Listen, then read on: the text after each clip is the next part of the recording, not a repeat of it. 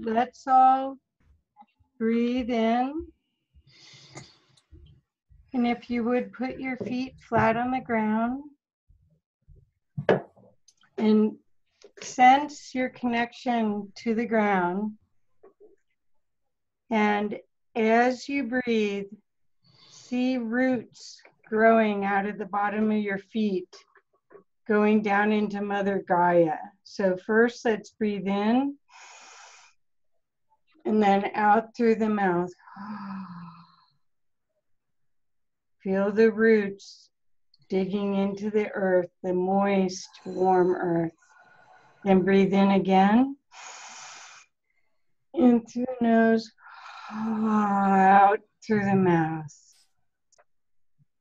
Feel that energy, the surge of energy from Mother Love coming up through your body, relaxing your shoulders, loosening your neck, and going through your throat chakra. Now, once again, breathe in through your nose and out through your mouth. And feel the energy shoot up to your star cluster, your home in the heavens. And feel this connection like this tube of energy coming up your spine, up to the heavens, but also down equally, down into the earth, into the love, into the mother. Now, while you're in this beautiful space, let's pretend that we're all holding hands. And we're holding hands with the four of us, with this energy that we've created, almost as a column of light.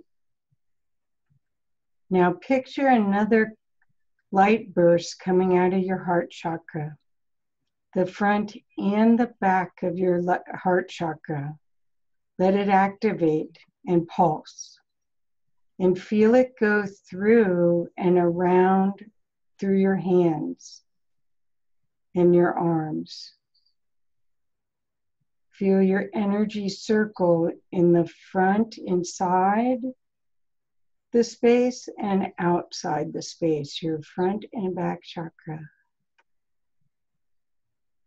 Know that this is really who you are, this pulse of energy,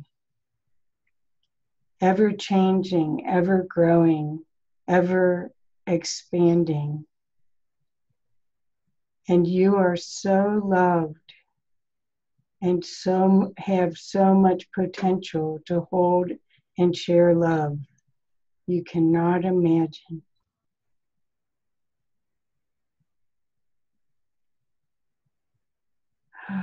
Breathe in this beautiful heart energy so that you can activate it at any time. Anytime you're worried or have any problems, breathe in and remember this beautiful heart energy that is inside, outside, and on your backside as well.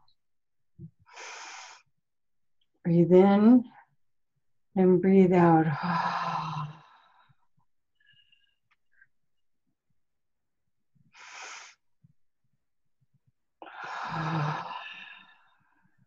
See this picture in your mind's eye. Hold it and use it whenever you need it.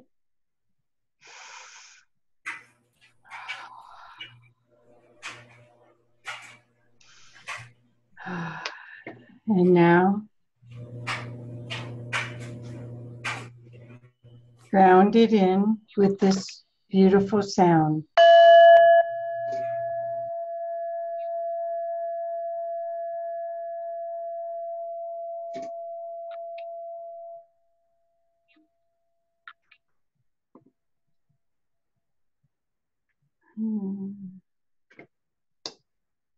Welcome. Welcome, Henry.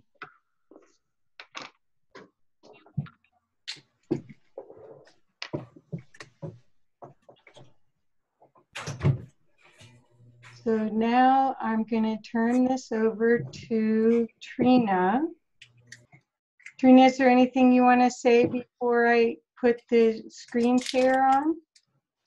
I think, do you want to just run the slides from there? Yes. Okay, that's awesome. You know, when Kathy and I were talking about what we were going to do, what we wanted to talk about, and looking at the fact that conscious living is such an important piece of why we're here, it extends to our businesses as well. And so we wanted to have a little discussion and a little presentation about what does it mean to be a conscious business, as well as live consciously at the same time. And how could we impact the world if we did this? So kind of how that came about. Okay. Just see your screen sharing. There you go. You see? Everybody okay? Yeah. Whoops. Not anymore. Not anymore. What happened? There we go. Okay, so our talk is going to be on how to be a conscious heart-based business. And it's actually, since we're assuming you're a leader in business, it's also about having a conscious life. So they're intertwined quite a bit.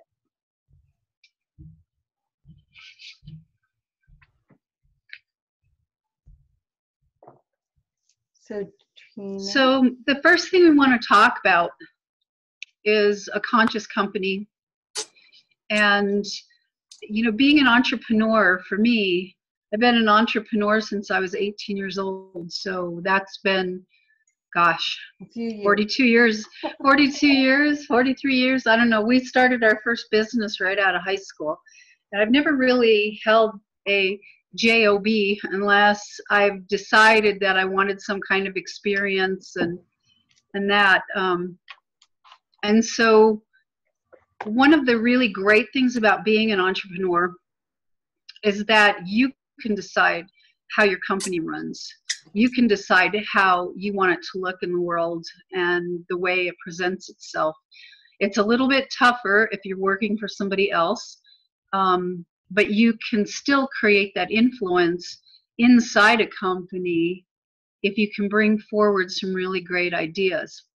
So the first thing I wanted to talk about is that as we grow our businesses, when we start our businesses and as we grow and develop them, we usually develop patterns, different strategies, belief systems, our own ideas and philosophies about how we want to run our business, how we want to work it. And a lot of those come through our experiences, especially as an entrepreneur. You'll have an experience and say, yeah, this works or that doesn't work, and you kind of tailor it to your own way. The thing is that when we repeat something enough, and especially if it's something traumatic and it runs through our head over and over and over again, these kind of experiences, they like settle into our subconscious mind and the unconscious. And the way I define subconscious and unconscious, it has to do with subconscious is when something happens and you believe it's true when you take it in, and it becomes a truth for you. Unconscious is something that you don't really quite have a handle on, you can't really explain, and a lot of times you take it in and you operate from a level that you don't even exactly know why you're doing what you're doing. But either way, the experiences settle into us, and then we use them automatically when we need them.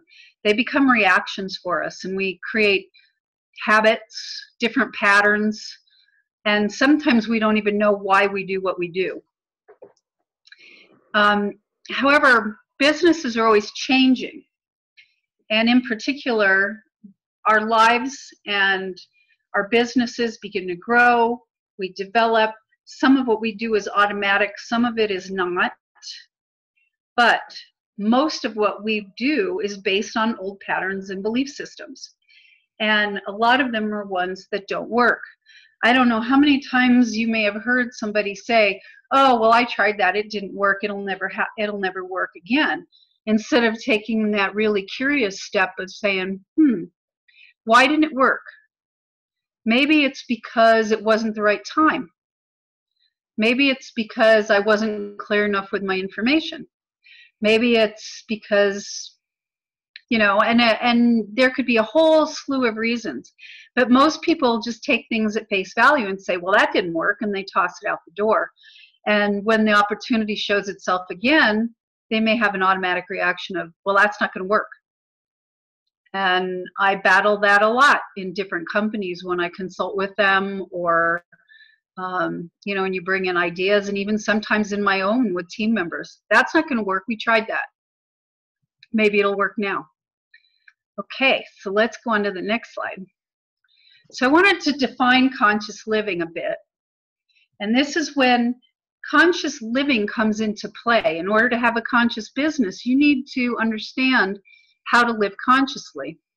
So the definition of consciousness that we have here on the screen is perceiving, apprehending, or noticing with a degree of controlled thought or observation, done or acting with critical awareness. So some synonyms are alive, aware, cognizant, mindful. So in other words, you're aware of something and you're making your choices based on observing and then using controlled thought to actually move into a choice that you're making. And then the definition of living is having life, being active, functioning, exhibiting life for the motion of. So there's an activity that goes on there. And when we take these two and we put them together, it really is observing, being aware, controlling our thoughts and our choices with critical awareness as we live life, as we take action. It's not a reaction, it's a controlled, functioning action. And in this case, we want it to come from the heart. We don't want the head in the way. We want the heart to be what's driving us. So there's got to be some feeling behind it as well. Okay. So what we're talking about now is a conscious company, which comes from being aware and making other choices rather than having your reactionary gut response or your buttons pushed, that kind of response. And Conscious Company, which is a magazine that we refer to several times in this presentation, and there are references at the end of this. This is a quote from Conscious Company. They call it the millennial mindset. It'll fundamentally shift capitalism. People are saying enough. We want something more in life, in business, in companies, and work, in the world. We want meaning, purpose, joy. Of course, money matters, but money isn't everything. We know that there can be more. And this is from the magazine's issue, September, October 2017. And this magazine is published in Boulder. So when you think about what a conscious company is, it's a choice of the owner or the top management to take all stakeholders into account in its operations, decisions, and strategies. And it really places the whole theme of the business has a higher purpose beyond profit. So profit is one of the things, but passion and purpose is paramount. It's mission and purpose driven, as I said. They consider, measure, and value the people, communities, and environment that their operations impact. And when you run a company from this sort of perspective, you have a whole different energy structure to pull from. You're energizing everyone within the corporation, but the actual mission all of a sudden has its own energy and is activated. So it can manifest really quickly. Another part of the definition is also from the magazine. Actively creates a positive impact on the world around them in as many ways as possible. They help rather than hurt the environment, leaves people fulfilled, and creates a world where justice, freedom, and equality thrive, not in spite of the companies in our midst, but because of them. So when you think of what we're seeing right now in our society, we desperately need conscious companies.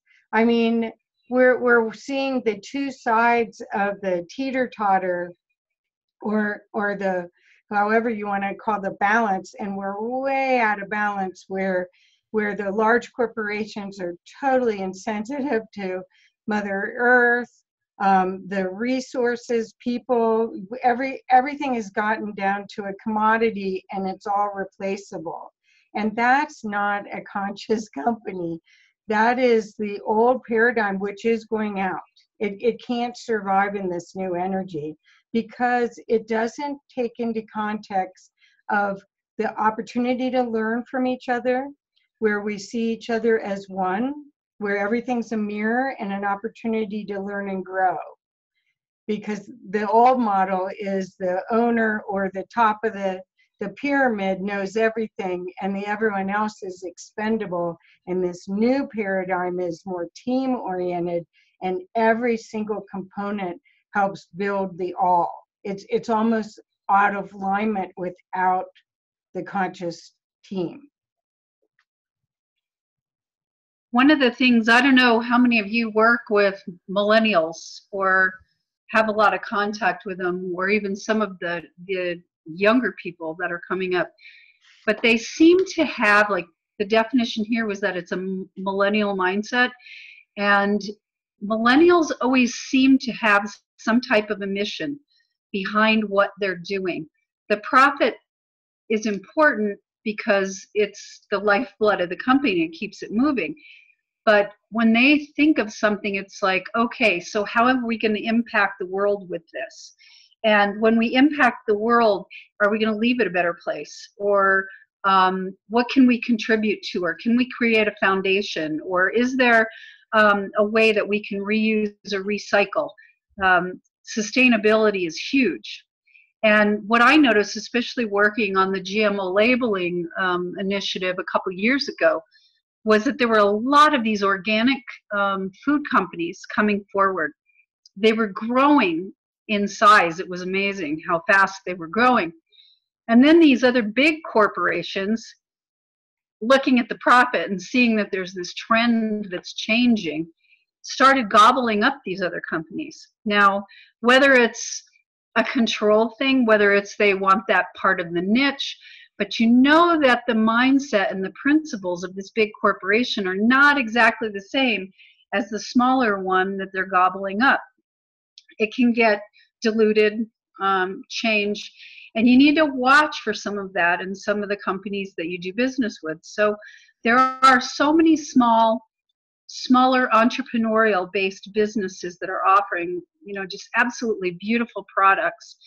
And then watch if they're bought out and see if the parent company is actually changing the way that they're doing business. Those are the ones that you want to really follow. Or are they just really trying to buy up a market share and you don't see the change? One of them was General Mills was buying up some of the companies. And after a while, they even actually came out and said, Cheerios is organic and blah, blah, blah. And then they had to backpedal because they weren't. But they bought up a lot of the organic companies. And so there's a lot of this shift that's occurring while these big corporations begin to try and find their place in this whole new conscious company mindset. Right. The other thing I wanted to add to that is about, I think 10 or 12 years ago, there was a new process for marketing that was founded by a book that was called Cultural Creatives. And cultural creatives was a new type of marketing mentality where you were defining people by their values rather than by their demographics. So it wasn't whether they went to college, what kind of car they drove, whether they had 2.2 children. It was whether or not they were in the Sierra Club, and whether they did spiritual travel, and whether they gave to certain charities. So it was all based on interests, which is what Facebook is doing as well. So what happened is all of a sudden you're getting to see and really connect to people at a whole different level than just the idea that everyone that drives a Volvo feels this way. You know, it's not by consumer action, or everyone drives a Prius thinks this way. It's much deeper at a heart level by knowing what their interests are. And that's been a trend, and I welcome that trend a lot personally, because I think that that shows the fact that people are connecting on that level gives you a chance to really create a much better future for all of us. That made me think of another magazine too. It's called Yes. And Yes highlights solutions that different communities or individuals are coming up with to help solve problems. And they're so inventive. One of them that I absolutely loved, a guy who lived in an urban environment wanted a garden, didn't have a place for it, but he had an old pickup truck, and he threw a bunch of dirt in the back, started growing garden in the back of his pickup truck. Well, the kids in the neighborhood had never seen a garden before, never saw plants grow. And they were just absolutely mesmerized by this as they grew and they were able to pick the stuff. He turned that into this whole program where they're teaching kids, and they take these pickups now to different, you know, city schools or around the neighborhoods. And he's created a whole training program on gardening using the back of pickup trucks. So these kind of companies that come up with these amazing ideas, and they look at how to serve the good, the money comes after they begin to provide something that people are really yearning for. And so when they connect with the heart like that, and they're smart enough to be consciously aware of what's going on, they reach out and things just begin to snowball. So this magazine called Yes is really phenomenal, and it just highlights a lot of these great businesses that are out there now. Cool. Yeah. Okay. So Trina, this one to... What did Henry say? Right livelihood from the Buddhist Eightfold Path. Oh. Inner and out or something. That's pretty cool. So when we talk about creating a conscious way of living or a conscious company, there's some little steps that kind of are involved in creating it. One of these is taking time for yourself to think about and choose the life you want. So many times, even in businesses, people don't take the time to actually think about what it is that they want, or to dream, to become the dreamer. And going back to Michael Gerber and his E-Myth books, he always talked about the fact that there were three types of people involved in a company. One was the operator, the person actually doing the hands-on work. One was the administrator or management. And then the other one was the dreamer, the visioning, the one who comes up with all the concepts and the ideas. And the one thing he really wanted to point out to people was that you can hire the operational people and train them. You can hire the administrative people and train them, but you cannot hire the visionary. And so if you have your own business, it's your job to be the visionary and to communicate yourself and to think and reflect and choose the things that you want. Now, another point here is that understanding and changing any negative thought patterns and behaviors you have, you really need to take a look at any time that negative pops up. and say, why is that there? And who's talking? And, you know, so many businesses and people don't really look at that. Their patterns is to go to the negative. And as soon as you start shifting those, things begin to shift in your life, things begin to shift in your business. Becoming aware of your thoughts and words and actions, choosing them consciously and carefully, and living with self-awareness. Being aware of how you react to things, being aware of the way you respond to people, being aware of everything that you're doing, and focus in on the fact that you choose. And you can either choose consciously or you can just choose unconsciously, but you're not going to make a change if you're unconscious. So this is all about really watching yourself, watching your behavior, and watching your business and your business behavior. Living with the awareness of your relationships with everyone and everything around you. Understanding that your actions have consequences. And again, choosing those actions carefully. Everything we do, we're in relationship. And so no matter what we do, and that's the biggest thing right now, even on the quantum level in the quantum field, they're showing, they're finding out that we are connected energetically to everything, and everything we do impacts everything. So we need to keep that foremost in our mind, that what we choose to do impacts everything around us, more so than what we would ever know. And so summarizing what conscious living is about, or what conscious business is about, is that conscious living is functioning, perceiving, and noticing with a degree of controlled thought and acting with critical awareness. It's far from living on the automatic. It means that we are tuned to respond, that we're tuned to make choices. And that piece of it is critical. It's really about you taking control of your life, taking control of your business, not pointing fingers, not blaming, but owning and taking responsibility. And an elder I work with taught me that responsibility means responding with ability. You cannot take responsibility if you're not willing to respond with ability. And it may mean you don't know exactly what to do, but it means you're smart enough to go out and find the resources or the people to help you. So that much awareness all the time is what we need, both in our lives and in our businesses.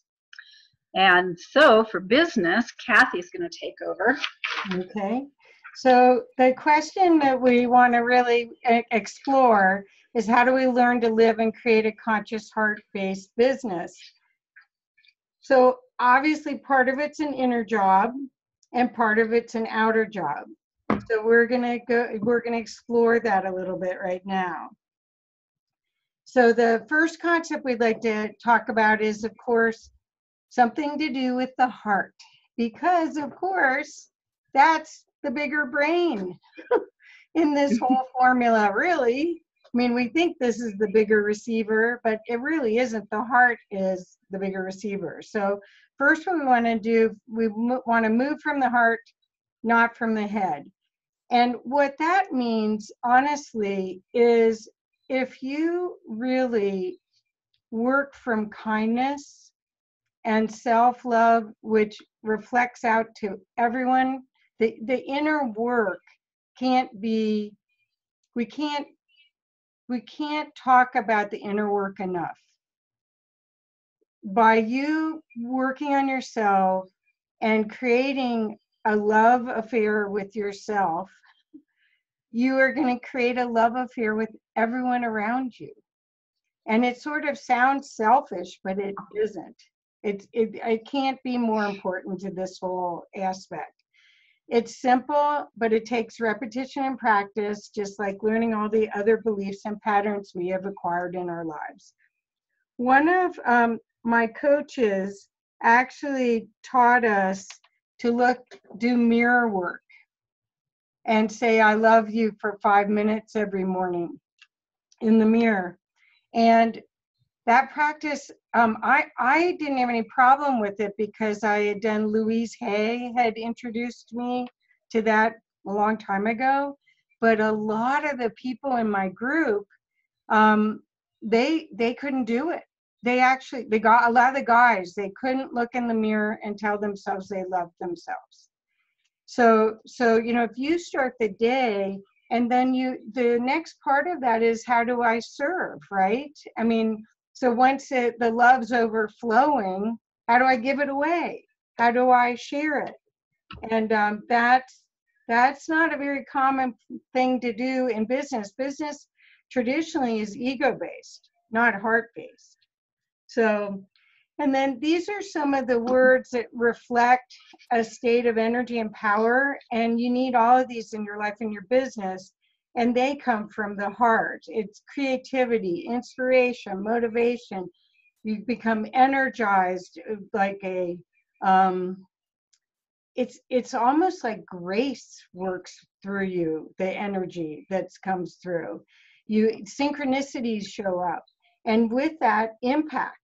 So this is, when we talk about the woman's way and we talk about it being impact with love, that's the kind of impact we're talking about, not the impact of I surrender, you conquered me, which is the old, 3D. We're talking about a 5D, fifth dimensional concepts of having conscious choices to be kind and loving and sharing in a business sense, where it creates a whole different kind of team. So Trina, this one is for you. So the concept too is everything is energy. And there's a picture of Einstein here, and he says, everything is energy, and that's all there is to it. Match the frequency of the reality you want, and you cannot help but get that reality. It can be no other way. This is not philosophy. This is physics. And that's exactly what we were playing with when we were playing in the void and playing with the field. It was playing with frequencies. I don't know if all of you know about Nassim Haramein, who has done this movie called The Connected Universe. First time I ever saw him, he was in the Thrive movie that Foster Gamble put out. But Nassim is a physicist. He's a self-made physicist, actually. Ended up basically not going to school because he didn't want to think in the box. And what he is looking for in the work that he is doing is this connectivity, that the connecting of the science and spirituality, the actual showing that as because the definition that's there of consciousness is that there's a feedback loop. It's when something happens and it feeds back and gives itself information. So when you work on the scope that everything's energy, and that went clear back to the beginning of when we were in science classes, that they were vibrating, everything was made out of vibrating atoms. But what they're asking now is 99.999% of it is space. Only 0.00001 is the actual particulates of matter. So the question is, if everything is energy, and there's frequency, and there's vibration, and it's affecting these little particles of matter, why are we focusing on the particles of matter and not focusing on the space? And what's in the space? And how much energy and power is in the space? And what potentiality is in the space? Because the matter is affected by it. And so once we get the concept that everything is energy, and thoughts are energy, what we think is as powerful as what we do. And our thoughts, just because we can't necessarily see them, though I have friends who say they can see thoughts, those thoughts impact. So Kathy, change that slide to the next one. So how do we perceive the energy that's there? And it's pretty simple. Is it positive or is it negative? When you think of positive, all those words that Kathy gave us before about motivation and creativity kind of makes you feel like you're going, with your arms up and everything is big and expanded.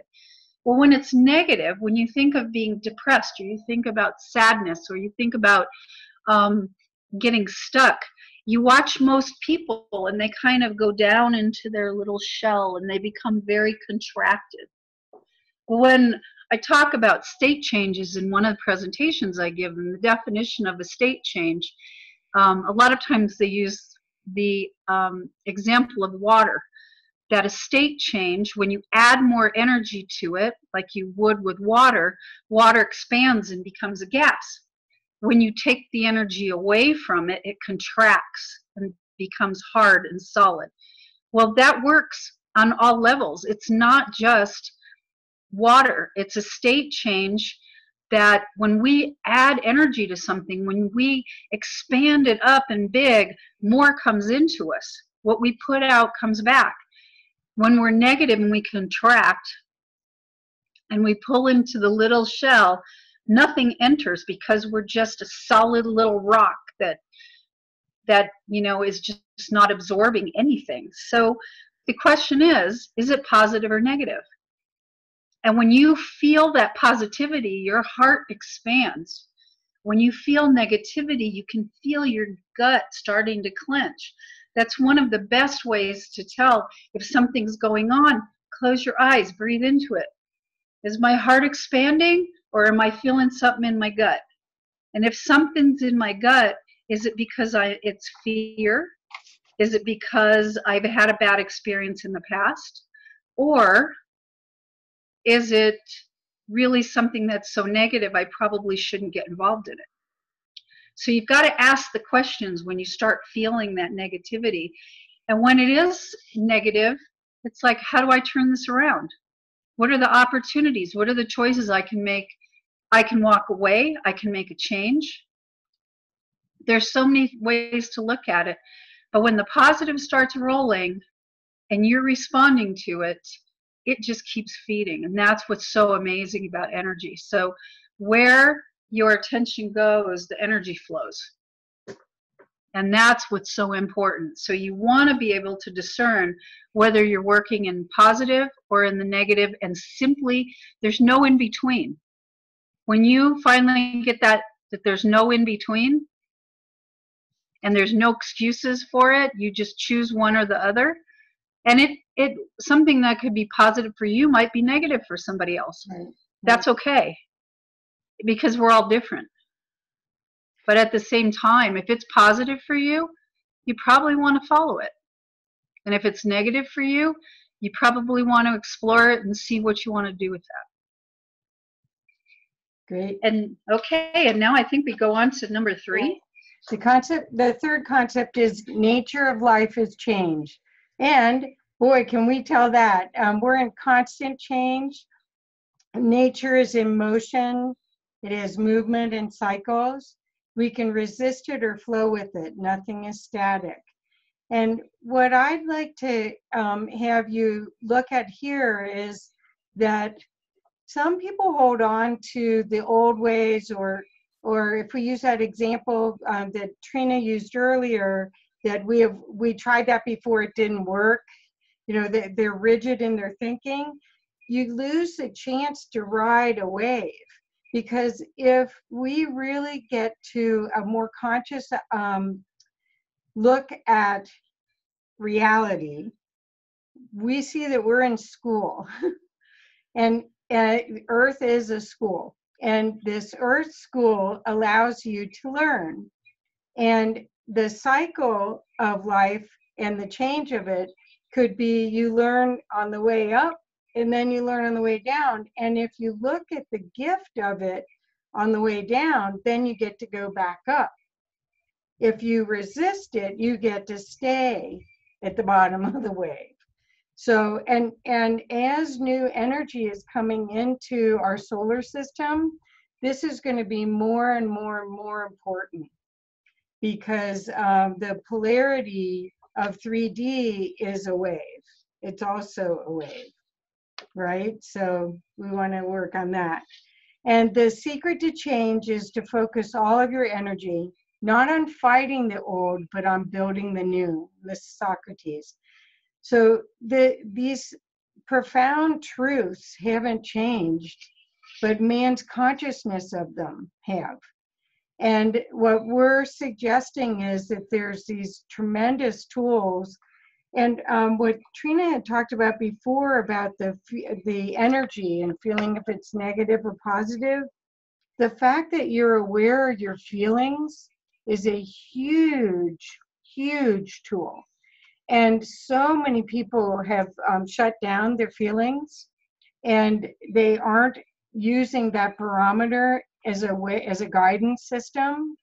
So part of this consciousness awakening is to reawaken your emotions and use them as an asset to guide you. So, and when you're focusing all your energy on fighting, that's when your stomach and your gut feels tight. That's not, fighting for good is fighting. It's this new creation, this new energy that we're coming into. It can be as easy as a thought of delight, and something can manifest. That's where the synchronicities are coming from. So that's why we want to encourage you to be aware of what does delight you, what brings you joy, and how you can build on the new. So Trina. Absolutely. So I wanted to talk a little bit about this, about how people and business are similar. And so a person basically has four parts to them. Physical, which is their body. Emotional, which is the feelings. The mental, which is thinking. And the spiritual, the passion, the intuition, God, that piece. Well, businesses are basically made the same way. There's the physical piece of the business, which is the operations, the assets, the tangibles, all the physicalities of business. Then you move into the emotion and you start talking about the culture and the communication of what's there. It really is where you touch into your people, and there's caring, and how do you build that? And then the mental piece of it is the planning, the procedures, those kinds of things that you go through in a business. And then there's the spiritual piece, which again is the passion, the mission, the dreams, the vision. So the one that I always feel is overlooked a little bit, we hear a lot about mind, body, spirit. And they kind of lose that emotional piece in there, where the emotions are actually the piece that kind of connect everything together and tell us so much about what's going on. And it's the same thing in business. Now we're seeing this big shift where developing a culture, or really examining the culture of a business, is important. The communication is important. The connectivity between the people is important. Getting feedback from your employees, getting feedback from your customers. Used to be that you would kind of do surveys and see what people think, but now there's really this heart-based connection that's there. And I think a lot of that is because of the time that we're in right now, and the people that are being born in, these new younger generations, reminds me a lot of what was there in the end of the 60s and early 70s, when there was the whole movement of much more heart connection, but that kind of broke the surface. And now it's coming back in with a deeper wisdom and a deeper knowing. And people are recognizing culture, this connectivity around the globe. Things are global. And it used to be that a CEO of a company could kind of hide behind the company, and Kathy talks about this a lot. Now, because of Facebook and some of these others, the person who's running the business you can see if they're authentic or not. Authenticity is something that's huge. And not only is it authentic in a person, but it's, your business has to be authentic as well. People are reading this now. And where they didn't talk about it before, they talk about it, and they're making choices based on how they feel and the connection, the heartfelt connections that they're making. So it's the same between the two. And I don't know if, Kathy, if you have more to say on that for the marketing piece of it when it comes to a business. Well, it's obvious that most businesses now have multi generations in their workforce, and so it's not. It's a very different. If you're in a corporation or a business that has a lot of employees, they've got a range of communication styles that have to be tailored to people that are not World War II, but the baby boomers onto the millennials. And how do you reach that large of a different generation gap? You do it through culture and through the heart and through mission. You can't do it just by because everyone's experience in each one of these generations, their values and a lot of their training is totally different. And I do think the millennials are bringing a new concept where they want things to have meaning so much more than what we were taught. I'm more of a baby boomer, at the end of the baby boomer side, but we were taught pretty much the hierarchy was okay. You just wanted to be on the top. But this new opportunity is to make a team with all these different perspectives, but connect them with the mission. So there's not that much difference between the actual person and the businesses. Exactly. There's the same qualities that are there.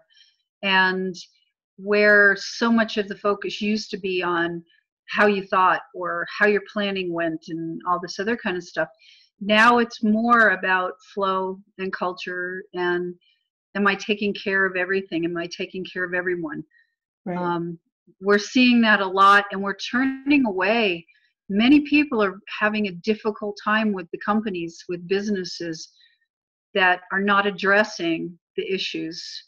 There's still some that have some strongholds, but there's a lot of people that are speaking out about those, that are saying this isn't okay anymore. Right. And where it used to be considered soft to feel things, it used to be considered weak if you had heart. Now they're finding that the strength is in the heart, and you're really weak if you're not working with that, with the mind and with the thinking. So yes. There's a strength in it now. Well, when you're talking about the authenticness, I mean, I think that when you see the past and I keep dissing on the corporate mentality, but when you see a hierarchy and the leader has to wear a costume and they can't really get out of their costume, they have to show up as that, and then they go on Facebook or LinkedIn and you see them with their kids over the weekend, and they're having it. There's a dichotomy of being that not realistic person and a real person. So and this is down to there is no room for that costume anymore in any way.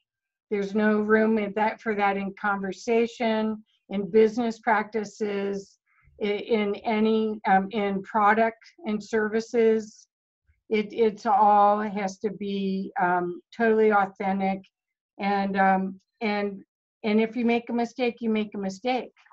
But the team effort creates so much more energy and possibility for success than the leader taking the team to battle, which is that it's almost the war model. Mm-hmm. And that hopefully will be gone soon.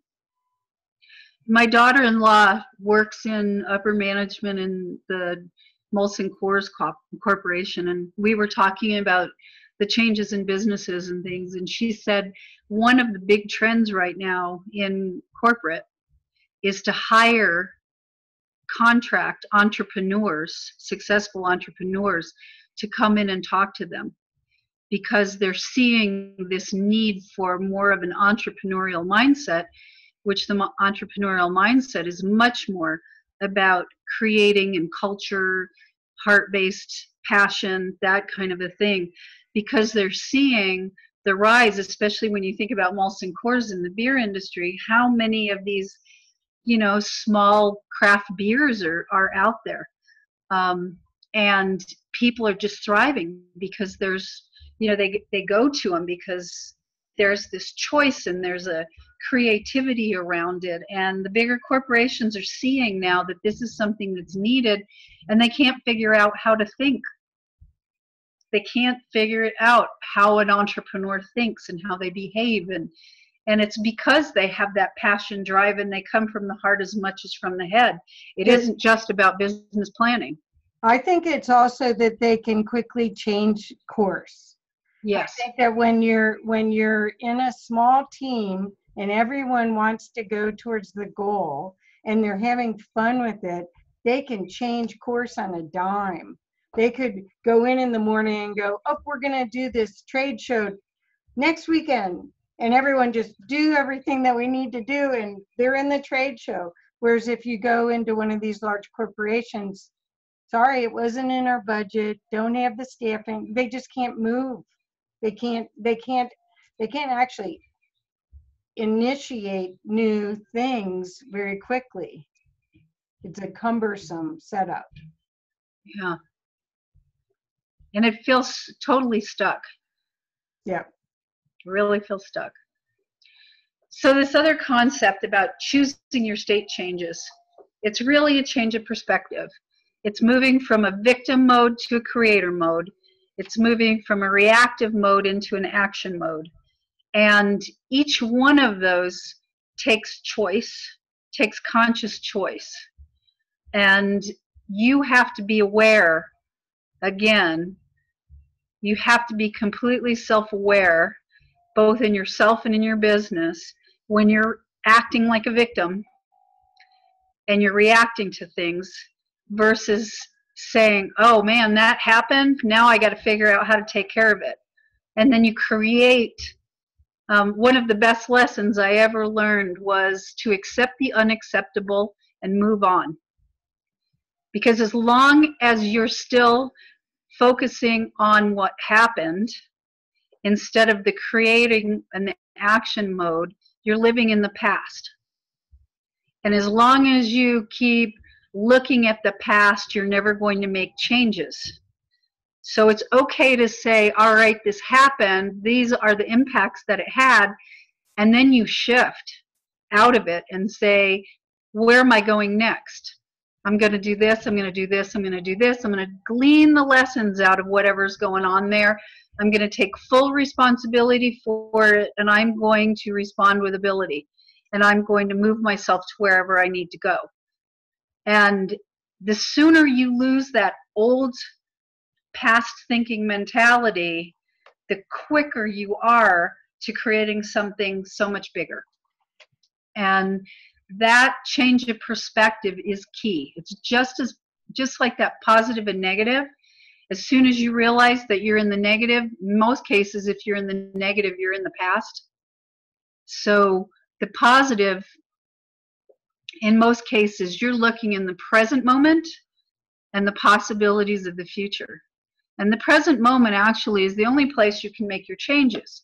So you don't want to be out in the future too much, but you want to be there enough to know the choices that you're making. And the only reason you go in the past is to glean the lessons from it. You cannot stay there, or you'll never create a new future. I think our biggest opportunity for growth as a society, as humankind, is this victim to creator model, where right now there's so many people still stuck in the victim, but if they knew what divine beings they were and what their capacity was to create heaven on earth or whatever they desired, just what a magnificent world we would live in. So I'm really looking forward to that, and I see that coming. That's my view of it. And it's really just, it really is just, we're creating every second. It's like, but do we want to create ourselves as a victim, or do we want to create ourselves as a creator that makes more cool stuff or does more cool things? Right. So we can create whichever. If you stay in that frequency, you just bring more to you. It's almost this joke when you think about it. It's like the whole idea of processing your stuff. The more you process, you keep bringing it to you. That's the wrong frequency. The idea is we're in polarity. You can flip it to the other. That's one of the laws of nature in 3D is polarity. So you're in the negative. Okay, what's the flip of it? And you could go to the middle ground where it's even nothing. That's that peaceful calm, or you could flip to the joy from the pain. So that's our choice. So this next slide talks about having a different view and incorporating mindfulness into your life. And mindfulness is present moment awareness. And I was lucky enough to take I think it was a 10-week course with this incredible teacher named Eric Knaus. And he now is living in South America. And his course is now only available in Spanish, but I got to take it when he lived here in Boulder. And his whole mindfulness course was based on a breathing technique, getting into acceptance, awareness, and the present moment. And I'm sure I could still find him if you wanted to connect with him and find out more about the course. It was really good. But the skill of it is, again, it's when something happens, rather than us, it may push a button. So let's say my sister calls me and she pushes my buttons because she knows exactly where they are. And rather than me reacting right away, I can take a breath, be aware, accept that I experienced that, but not react. And then look at what the lesson is. You can say, oh, there it is again. There it is again, until it goes away. Because without energy, it won't stay. So that's another part of what we're going to be doing in this new economy, in this new way of living, is if everyone's working from a mindfulness where they do Ho'oponopono to clear any obstacles, or they do the breathing techniques, centering and breathing, and really look at what's the gift in this. If the universe and the whole environment you're in is a school and it's for your highest good, because consciousness is expanding itself and experiencing itself through you, then what's the gift in any of this? That's part of the mindfulness part, because when you accept and acknowledge the gift, you get more. It's like a law. So yay. Yay. Okay. So then this is 5 ways to flow with the go of business. So this is a way to use management techniques and mindfulness. So keep your value proposition in sight at all times. Again, what you focus on expands. Focus on your customers, not on your competition. The experiences you create between your brand and your customer generates business. I always found that in my experience, I had a retail store for 16 years. There was $1 million store. And I would actually ask customers if they had a problem. because it was much better for me to be able to find out about it and see if I could fix it than lose them, or not even be aware, because there was no intention to not have them have the best experience possible. We're all working hard to have that happen. So, you know, a lot of the times if you focus on your customers, that's the best policy, I think, anyway. Think big, don't stagnate. So you and your business are a part of a bigger picture, believe. What happens in a lot of cases in businesses is they don't realize, again, the wave of energy that this reality is created in.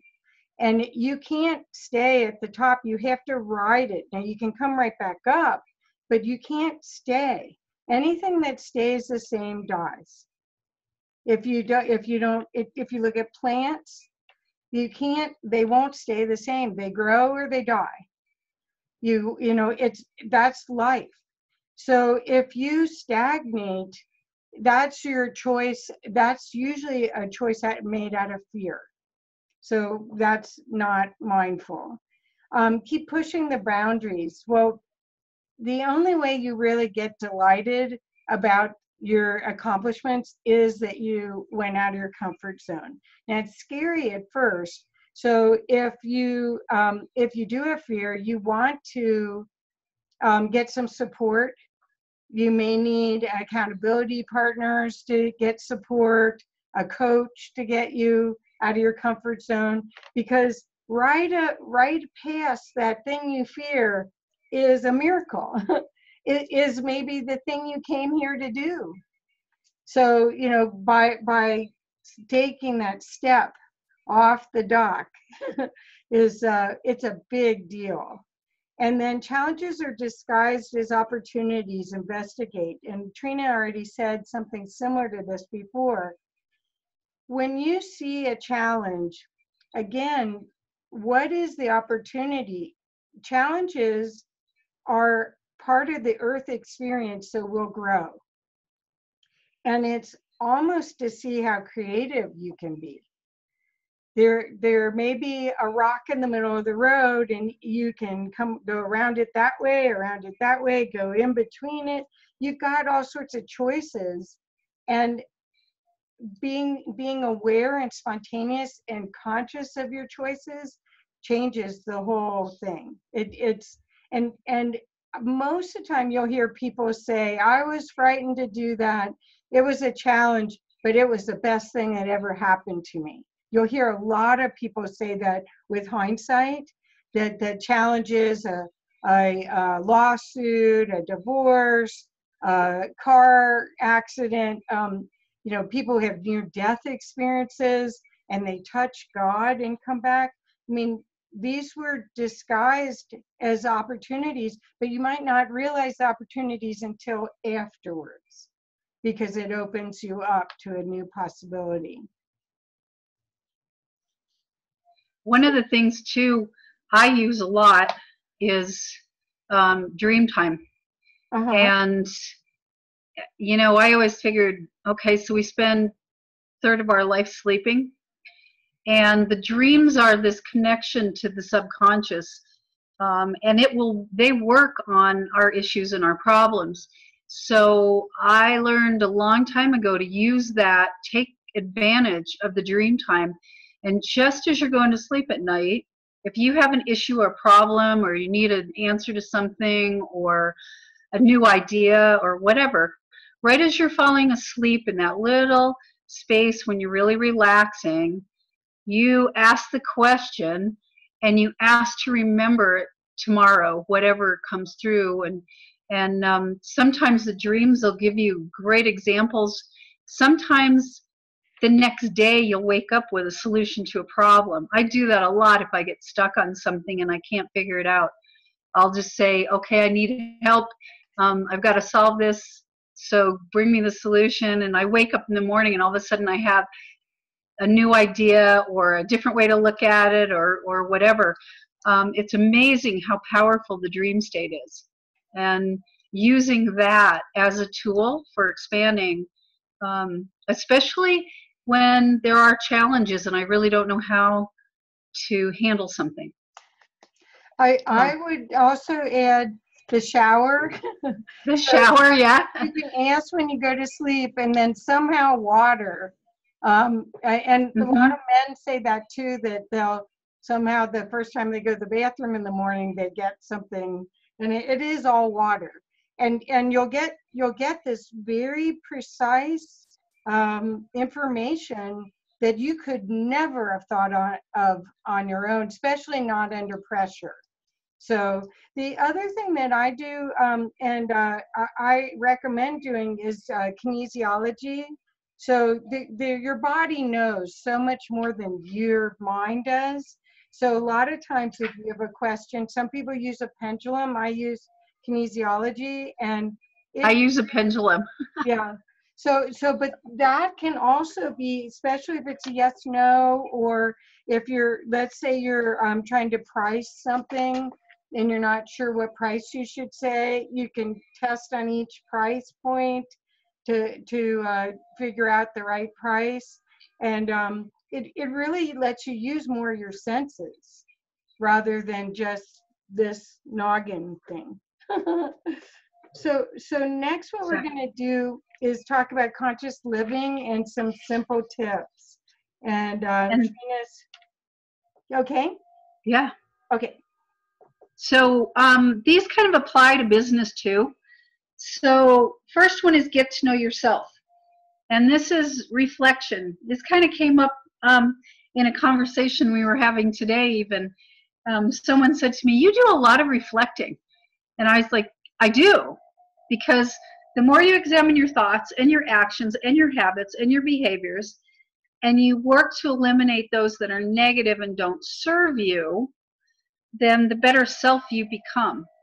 So getting to know yourself is critical in order to become conscious and be able to take control and responsibility for the things that you do. Become the observer. Again, this is kind of reflecting. Look at yourself in your life from the perspective of a stranger looking at you. Do you like what you see? If not, change it. And I learned a long time ago about a trick about being the observer. Because a lot of times we get emotionally caught up in things. And what I learned from a teacher was when you go to a movie, and you just go to the movie and you just dive into the whole plot and you're watching it, you get caught up in the emotion of it. And you'll find yourself laughing and crying and being drawn to the characters and things like that, and you get so emotionally involved. But if you went in as a movie critic, and you went in and you were simply watching the acting, you were looking at the plot, the screenplay, maybe the play of the music on what the scenes were, things like that, you don't get caught up in the same emotions. So some of the best things you can do as an observer is to step back and pretend you're someone else and look at the whole thing. That's why coaches and things work so well, because it's somebody that's outside looking at you saying, well, this isn't really making sense, or why are you doing this? And because sometimes you're just too close and too emotionally attached. So if you can learn to become the observer, especially when you're struggling, and step back and imagine yourself as a third person looking at you, a lot of times you'll get some amazing insights. So becoming an observer is a great way of becoming conscious about what you're doing. Another thing is about changing your perspective and then doing it. So whether it's a person, a tree, an animal, look at life from the other perspective and act based on that perspective. Do no harm. So it's kind of like do unto others as you would have them do unto you. When you're doing things, step into their shoes. Look at a situation from all different perspectives, especially if you're in a conversation, like a heated conversation, or where there's two conflicting points of view. Or even several, and step back and look at them and now let me see if I can get in touch with what they're feeling or what they're thinking. and see if I can really connect in where they are. Because especially if you're trying to find a common ground, if you can understand where they are, then you can drive the conversation, you can drive the discussion, and you can drive the solution. If you get in touch and you lose your attachment to your position and learn their position, you'll find a common ground. And it works. Every time it works. It's amazing. So another tip is be grateful. Appreciation of even the smallest things helps you open your heart and grow the good in your life. My elders always said to me, first thing in the day, may I see 1,000 beautiful things and touch 100 lives, or see 100 beautiful lives. It's like so much gratefulness, so much appreciation. And when you think of the word appreciation as like appreciating money, like money grows when it appreciates in the bank, when you earn interest. When you think of appreciation that way, that when you say I appreciate it, you're really wanting it to grow bigger, then you tell somebody, I really appreciate the work you do. You're really saying, I would love to see your work grow bigger. So using that instead of thank you, I love using appreciation more, or I'm so grateful. And be forgiving. Letting go of the past. This is forgiving and letting go of the past. It doesn't mean you necessarily have to like it, but if you can find the spark of the creator in a person and know that it's there, you don't have to like what they do, but you can see them on the same common ground as you, and it helps you move on, and it helps you forgive what has happened. And it also helps bring you to the present, that present moment. So it's really important to forgive. Here's that: accept the unacceptable and move on. Living in the past keeps us in the past.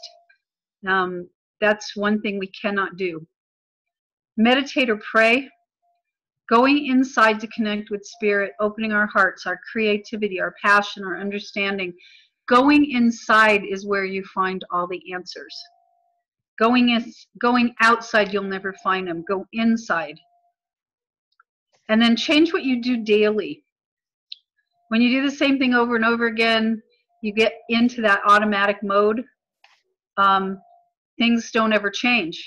So change things up. Do something new. I love to learn something new every day. Have new experiences. All of those things expand your energy, and they make life interesting. It's not boring then, and you learn so much more. So changing something that you do every single day will open up and expand that energy.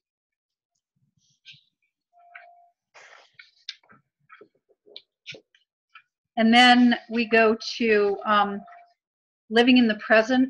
This is the only place we can create our lives. It's the only place we can make choices. It's the only place we can take action. So when we stay present and aware of everything that's going on, we have power, and we've got the power to create our lives. That's what consciousness is really about. And if you want to make an impact on the world, you need to stay conscious in everything you do in order to have that impact. So it's huge to live in the present.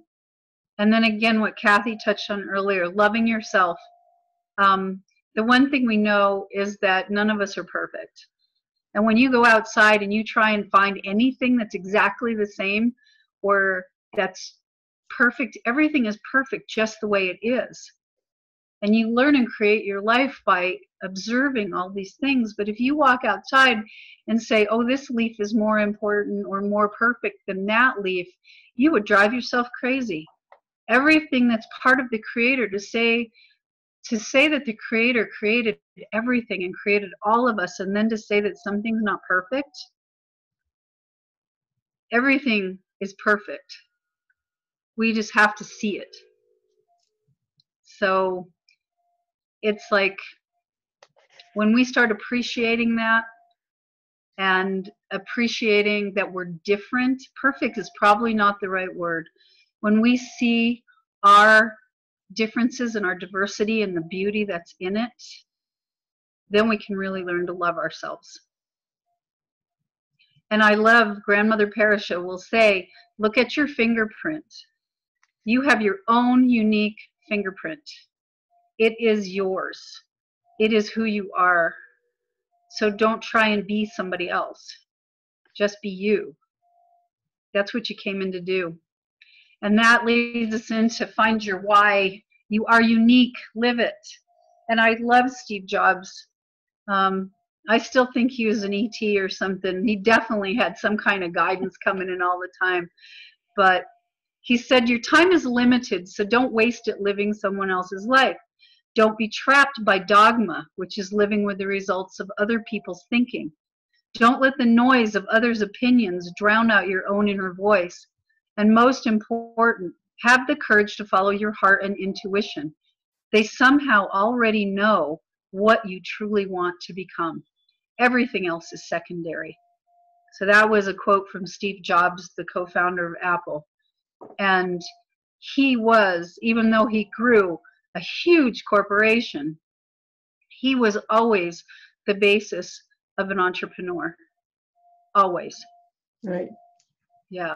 His creativity will probably go down in history like Einstein's theories and Tesla, where these people were in touch with a higher aspect of themselves and weren't afraid to, they had the courage to bring it in and create with it way before their time. I mean, you think of the creations that are still coming out of Apple that were created during his reign. Yeah. It may happen for generations. So, and I would put Tesla and Einstein in that as well. So the next thing we wanted to talk about is the conscious business idea that business is a force for good. And that's what we want to encourage you to think about, is how your business, your conscious business that is based off of your experience, your morality, your values, your essence, can be a force of good. And in my worldview, I see this as the fastest way to change the world, because each leader, each business owner can affect at least 100 people. Whether it's 100 employees, it could only be 5 employees, but they've got at least 100 clients. So when you think about it, if you can get leaders to be conscious and know how to have your own conscious business, then it's very possible that this can multiply. So it's more than corporate social responsibility. It's a total commitment to a specific purpose beyond profit. So right now, 90% of conscious companies have a very low turnover, retaining over 90% of their workforce. Conscious leaders get double the effort from their employees, and conscious companies outperform the S&P 500 by 14 times. So when you motivate your clients and your employees to all work on the same project together with the same mission and passion, you get these kind of results. And one of the ways that this is manifested is through cause marketing. And cause marketing is a technique of marketing where Ben and Jerry actually were very famous doing it, where a portion of the proceeds from their ice cream sales went to a nonprofit. But the very first cause marketing project was done by American Express, where 25 cents of your American Express card purchase, this was in the 80s, 25 cents of your sign up for an American Express card went to refurbishing the Statue of Liberty. And they did really well. And then from then, it's just multiplied. So cause marketing is where a percentage of your proceeds go towards a nonprofit. And that's one of the ways that you can create a conscious company. Then this item, the Stop, Breathe, and Think Mindfulness Challenge, this actually came out of a California university. And they did this on campus. So you're changing business and education now. So when people are coming through the system, it's not just people doing meditation or TM and doing some breathing exercises and they think they've got it. Now this is a concept that's infiltrating our whole culture, where mindfulness, which means being mindful of yourself and others, it can be used in multiple ways. And this concept came out of this May, June. So this is Business to the Rescue, this conscious company. A lot of this data came out of this one, and this was May, June 2017. So these guys are right on the tipping edge of what's happening right now. And it's so cool that, but there's leaders that are talking about this and figuring out how they can create teams inside their business and getting rid of the pyramid model that's all hierarchy, and really hearing what their employees have to say, because the employees have a lot of the answers, but they aren't heard. So this is such a cool trend. So if to be a mindful business, it allows you to be resilient. And resilience is the new currency. When you think about being able to change on a dime, to be resilient, to be focused on a bigger goal than profit. The goal may be to stop using trees and use hemp for paper and save the rainforest.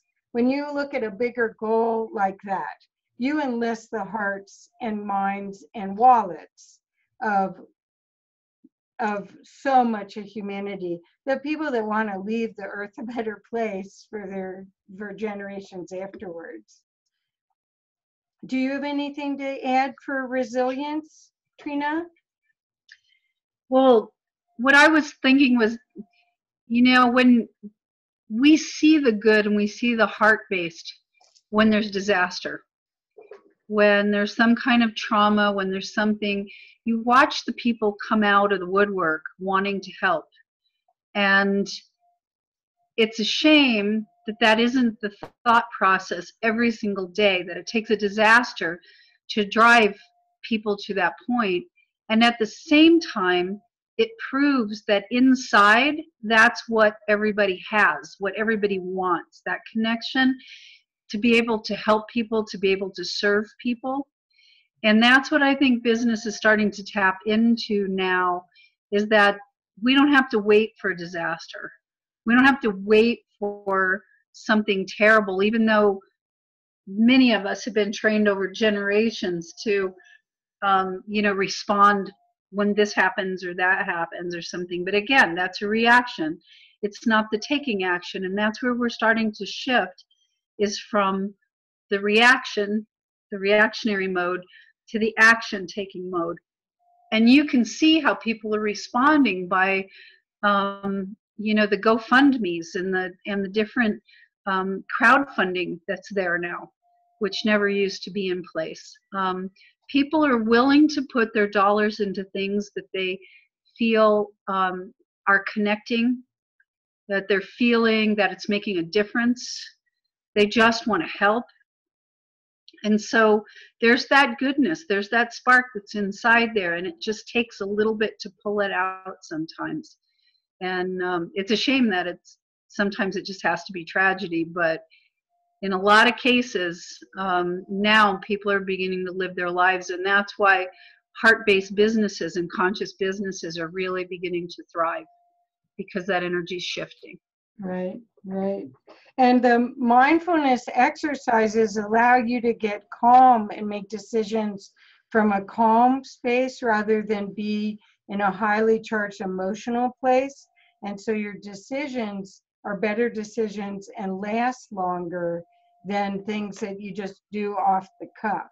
So the breathing, being the observer, working from your heart, being aware of your feelings, and if this feels good, this doesn't feel good, checking in, that all of those items help you help others in so many ways.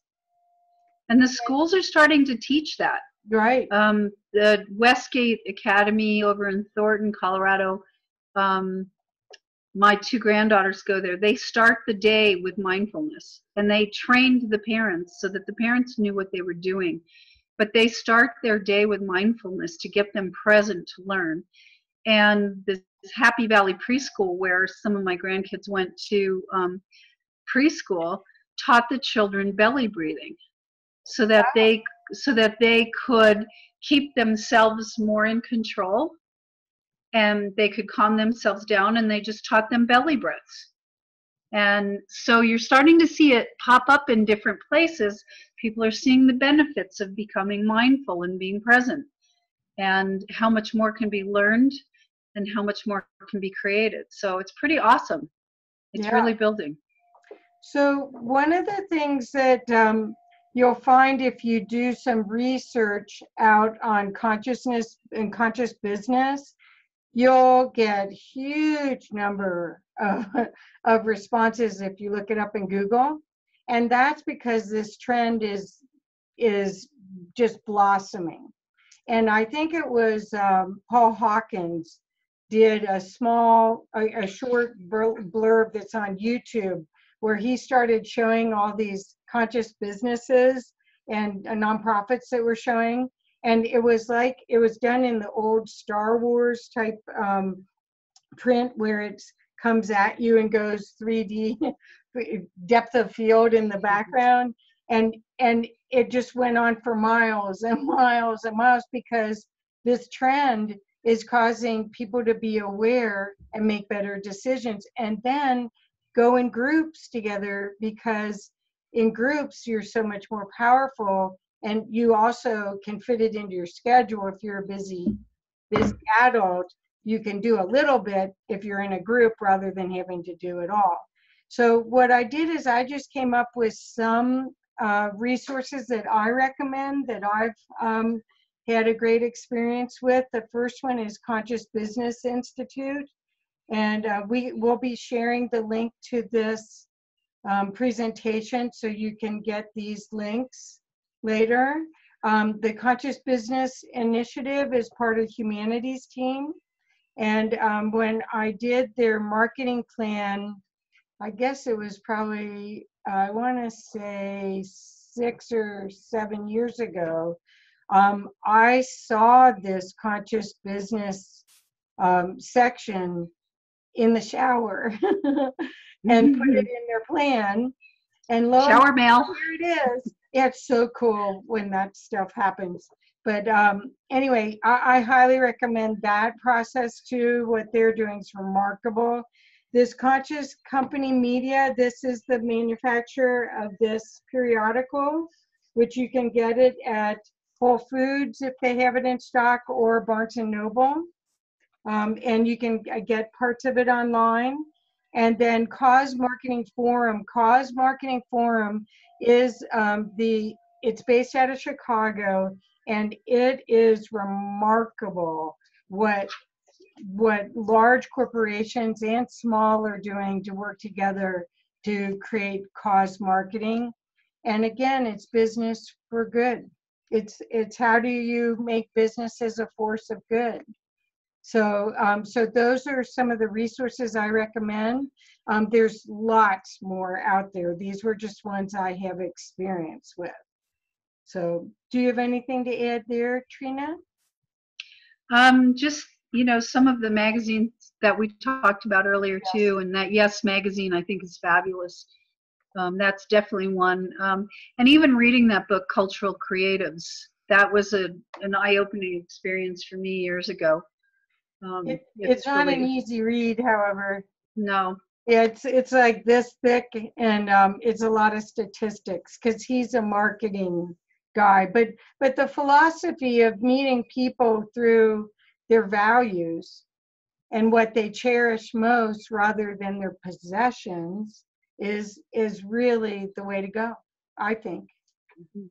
So Definitely. okay, so Trina. So we can open it up for any questions or comments for people too. This last page really is, it's just contact information for both of us. And we so appreciate you joining us tonight with, you know, and listening to some ideas, and we'd love to hear some that you have as well, or any feedback that you have. We have a little bit of time left. So I've unmuted everyone except Henry. Henry, it's not letting me unmute you. So, or I'm unmuting you and you're muting yourself back. Oh, well. Wow. I understand what you guys are talking about. I understand it in different terminology, but I think that you guys have the terminology and the thoughts and the way of approaching this that are probably much more in tune with the millennials and the folks that are like in the mainstream of this kind of change in the world.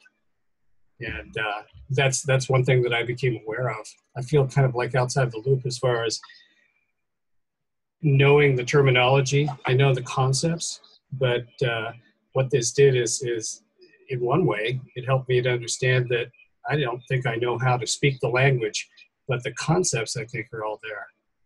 And but I did want to make another, and the presentation was great, and I really appreciate you guys doing this. A couple of things I wanted to comment about was that, were you aware that Steve Jobs read every single year from the first year that he discovered it, Paramahansa Yogananda's book, Autobiography of a Yogi? Yeah. Yeah, that's pretty cool. I actually only read it about a year or two ago, and I don't know why I didn't read it. It's kind of funny, but finally did. But I can see how that was very, very motivational to him, because the amazing things that some of the people in the book were able to have accomplished. The other thing is, did you also hear about how Singer developed the sewing machine? Mm-hmm. He was laboring, trying to find the idea. He had the basic concept, but he didn't understand how he was going to get the needle to pass through the fabric and bring the thread out again. And he went to sleep with that problem on his mind, and he woke up in the morning with a dream, and in the dream he saw a series of soldiers on horseback all carrying spears, and each spear had a hole in it, and at one particular point from a particular as the soldiers passed this one place, all of the lances or the not the swords, spears were going up and down. Oh, wow. That's cool. Yeah, it is. That's really cool. Yeah. Thank you for sharing that. Yeah. Oh, sure. That's a cool story about getting the solution to a problem in a dream. And I love the thing about the shower thoughts. Yeah. Shower mail. Yeah. Oh, it's amazing. That's been happening for me for a while, but Yeah. I really like to take my showers. Yeah, but then you have to get outside real quick and write it down. Right. Well, it depends on if it comes in a movie or just a quick blip. Right? If it's a movie, it stays longer, but.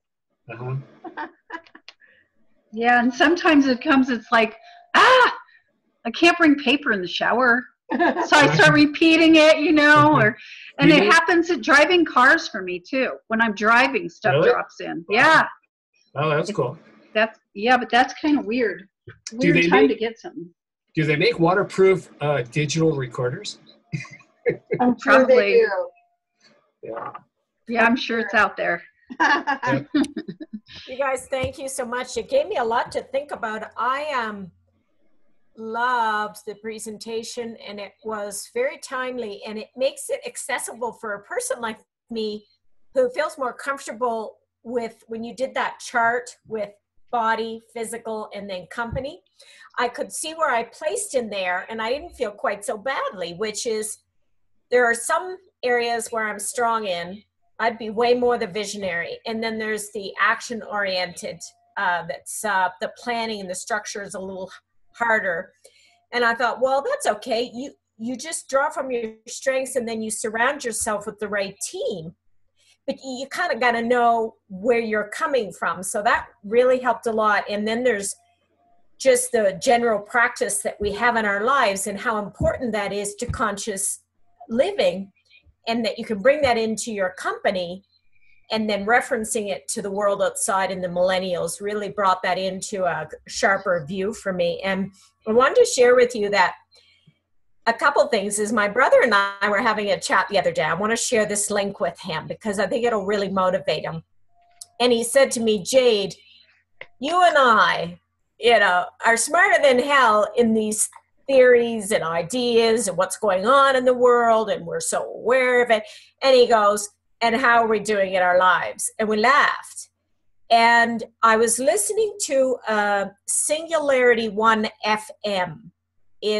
I recommend it highly. It's created by a Russian scientist, philosopher, futurist. He's an author, he's a speaker, he's everywhere if you Google him. And they were talking about a test that the military was doing at one time to grade intelligence. And what they discovered, since it wasn't registering exactly correctly across the board, is that people high in intelligence would rate well, but people high in creativity and people who could visualize and see problems and address them, the different ways that the mind works, which was the discussion, were not grading high on this intelligence test. So they changed it. The military was smart and they changed it. And I guess if you could take that into and what made me laugh is he said people who rated well in problem solving in this way that the test didn't grab didn't always do well financially in life. Uh-huh. And I could see my brother and I, I mean, I've done, I have been successful at times and had good business success, but it was always when I was the visionary and I was running the show. In a team effort, I would have to do all of the other things which we were discussing, which is like working as a team and how do you process and communicate in that culture.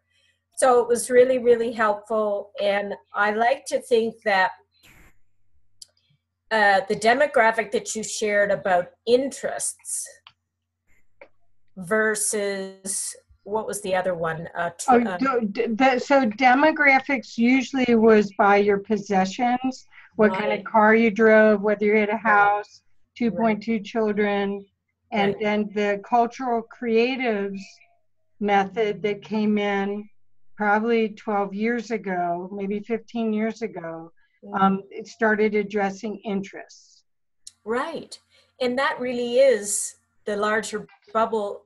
I can actually walk into a building, and if I have a meeting or anything with a business person or an interview or something, I can tell very quickly what side of that energy they sit on. And I've always been able to inject in that communication from the way that I feel is important, and then they get more of a 5D reality about what I'm speaking about and who I am. And I'm really happy because the way we're moving in the world is it is that heart energy of who we are, not and what we can bring to the table in that diversity, rather than the top down, which always felt very constricting to me, and I was never able to flow. So it just really brought up a lot when I was doing this. So thank you. Great. Thank you. Yeah. Henry, do you want to speak? I know he had I think he can unmute himself. I tried to unmute. There he is. Hi, Henry. So here I am. I'm still a little under the weather, but I was somewhat taking in the ideas and also the healing energy. Good. So There was that too. yeah, which is important because that's what heart-centered business is about. Mhm. It's about healing and wholeness of the Mm. Yeah. customer and the business person or the team. Yep. Yep. It's moving towards the wholeness. Perfect. So I thank you as well. So it's kind of taking it on different levels. Yes. Wonderful. Thank you for coming. Thanks you all. And Trina, is there anything else you'd like to share before we've got 3 more minutes before 9 o'clock? Before 3 we- more minutes before 9, yeah. You know, that it's like I have this diverse background between business and the spirituality, and I've been trained well on both sides and used to say, oh, this one's my Clark Kent life and this one's my Superman life, and have really found that I can't keep them separate anymore. And I'm seeing that out in the world, that it's not separate. And a lot of people are pulling both these pieces together. And coming from a heart base and really expanding and helping people understand the importance of their business and the importance of their contribution is critical for everybody to bring forward right now. And that piece about the beauty and diversity, and that each person holds a puzzle piece, and the puzzle isn't complete until every piece is brought forward.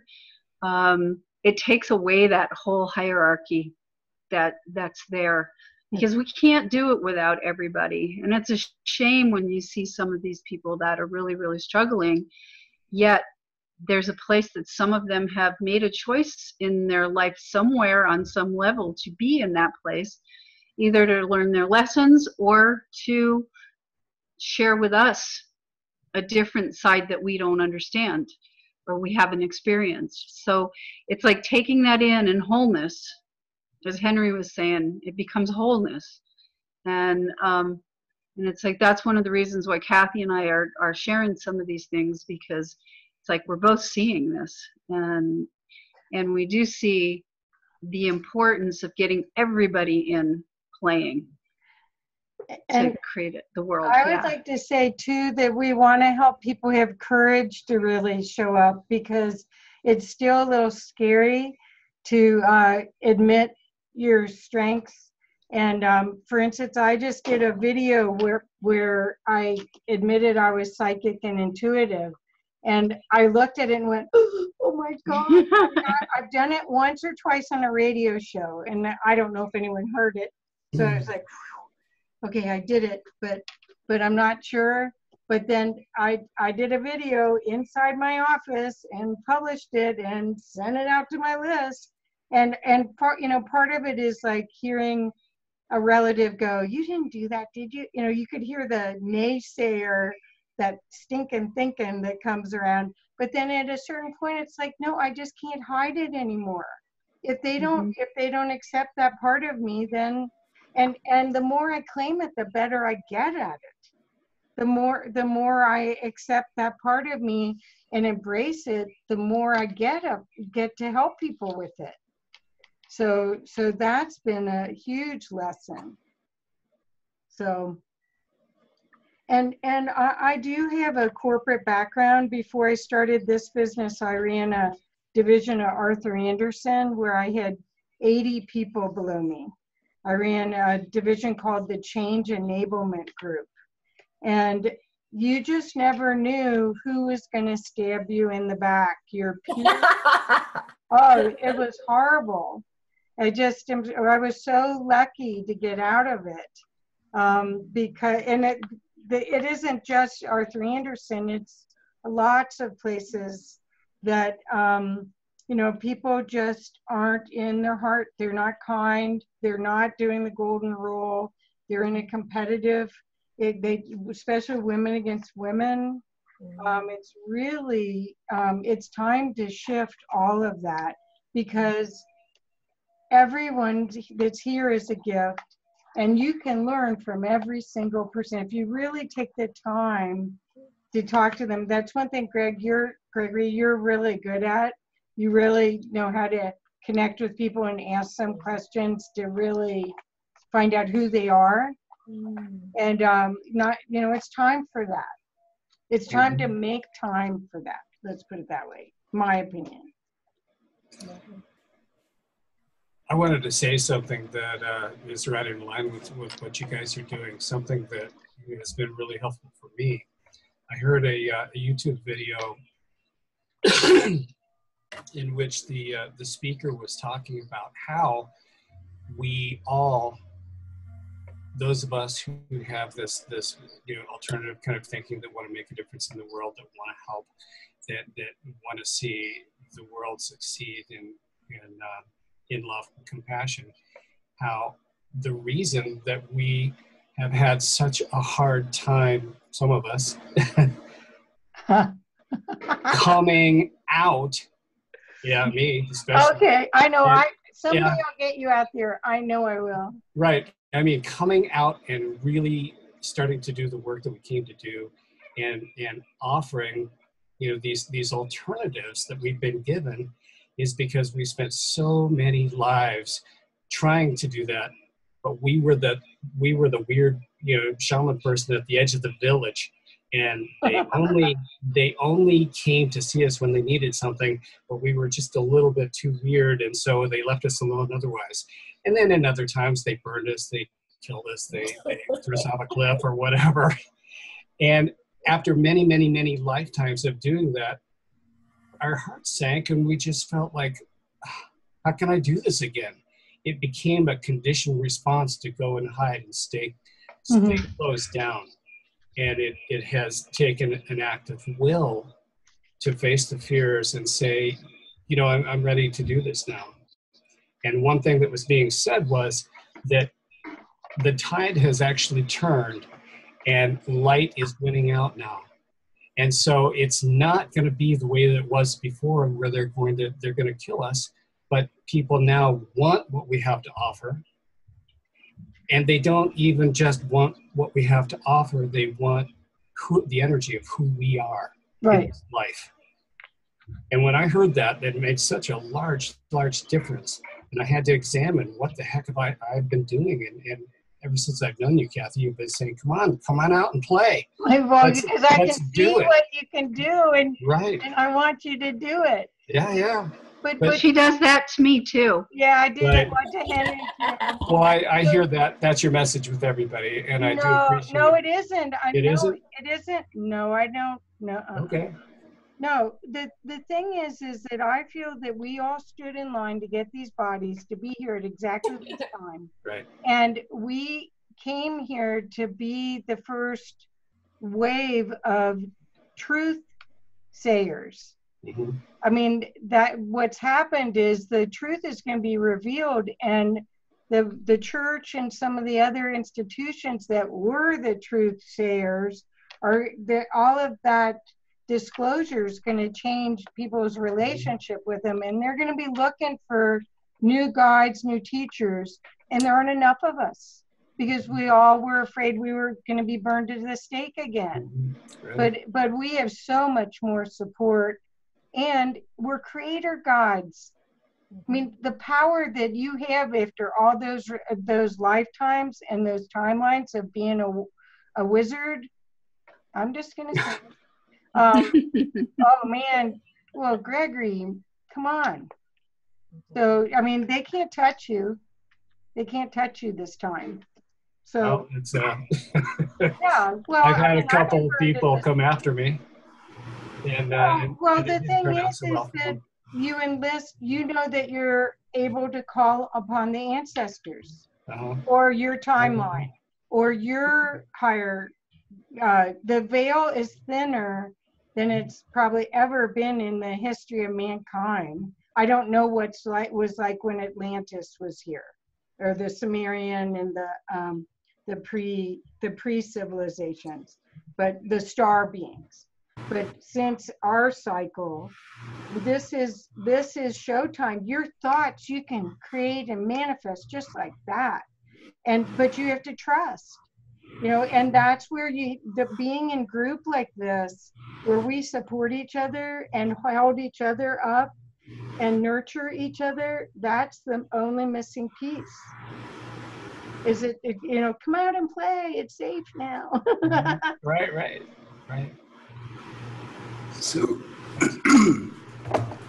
so this is Henry. I just wanted to express, and I had to step away from from what was happening, so it may have been shared, but I feel right at this moment in this sharing, kind of, I feel, perceive, and see everybody's passion.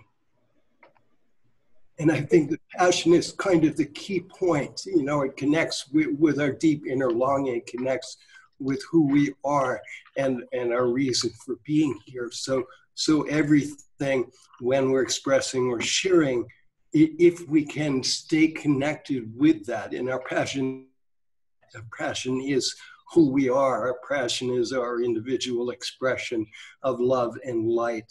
So I just wanted to share that. Perfect.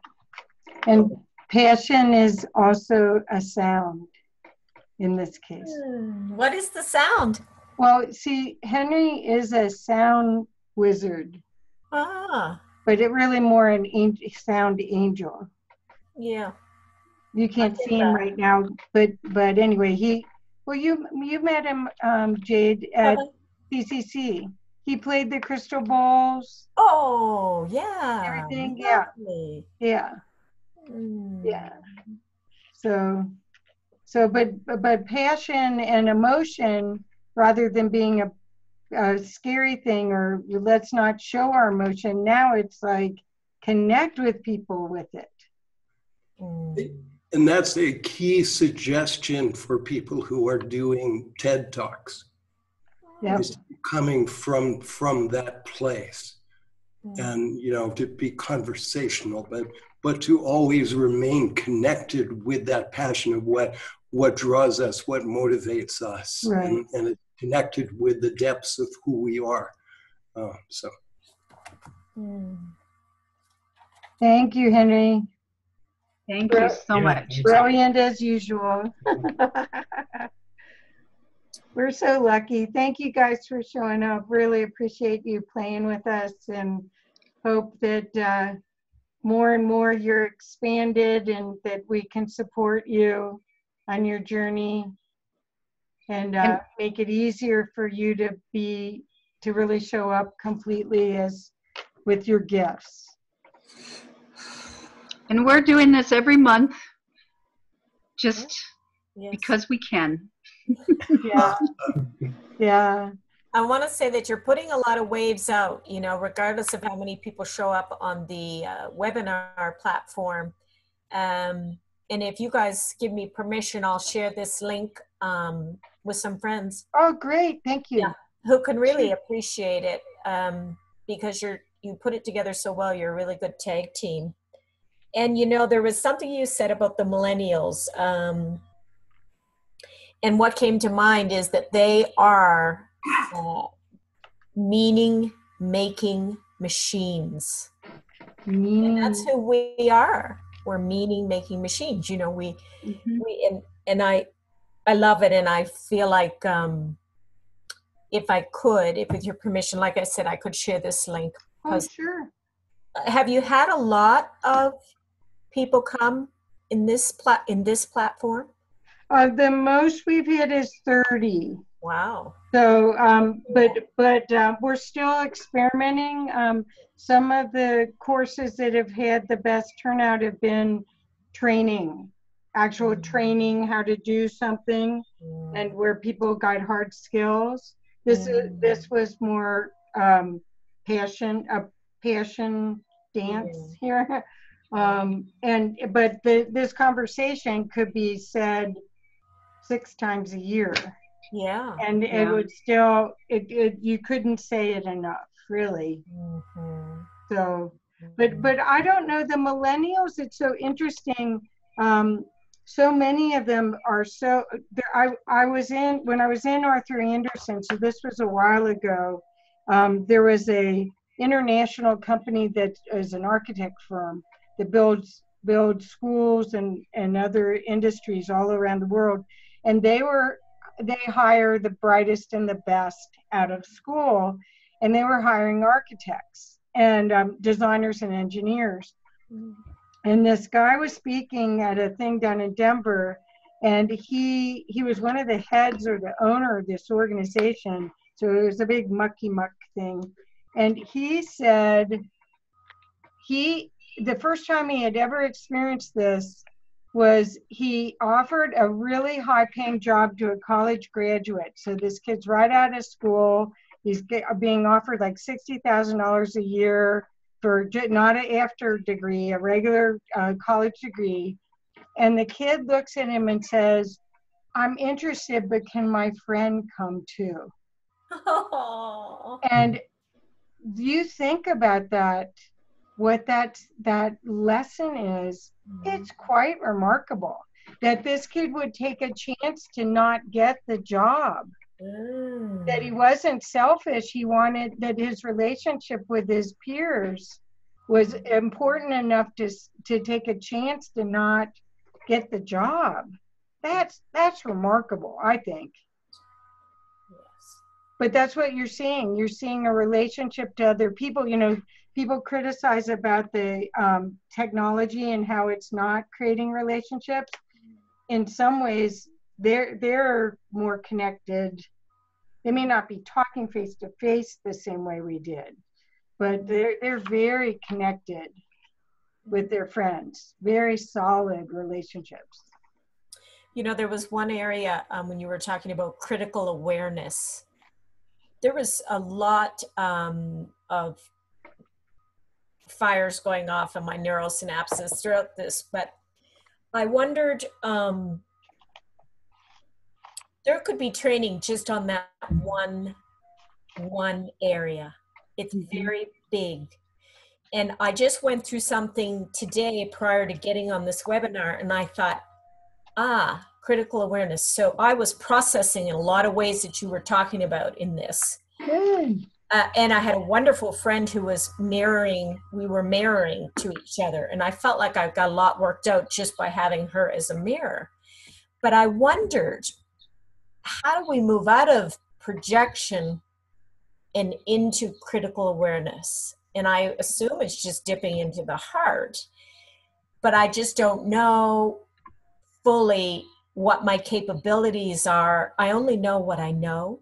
Do you know what I mean? Like, to me, something feels right, or I'm speaking, and it's really hard to talk with others and be with others when you might have difference of opinion, and to know that you're really actually discerning it correctly.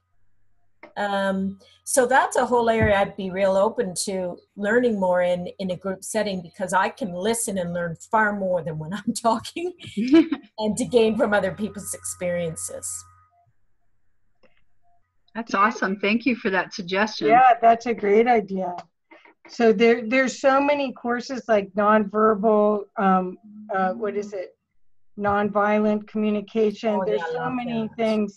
And actually so much of this is a mindfulness practice where you don't come already with a judgment. You're totally open. And so that way it doesn't affect you the same way it would as if you came in with your own agenda.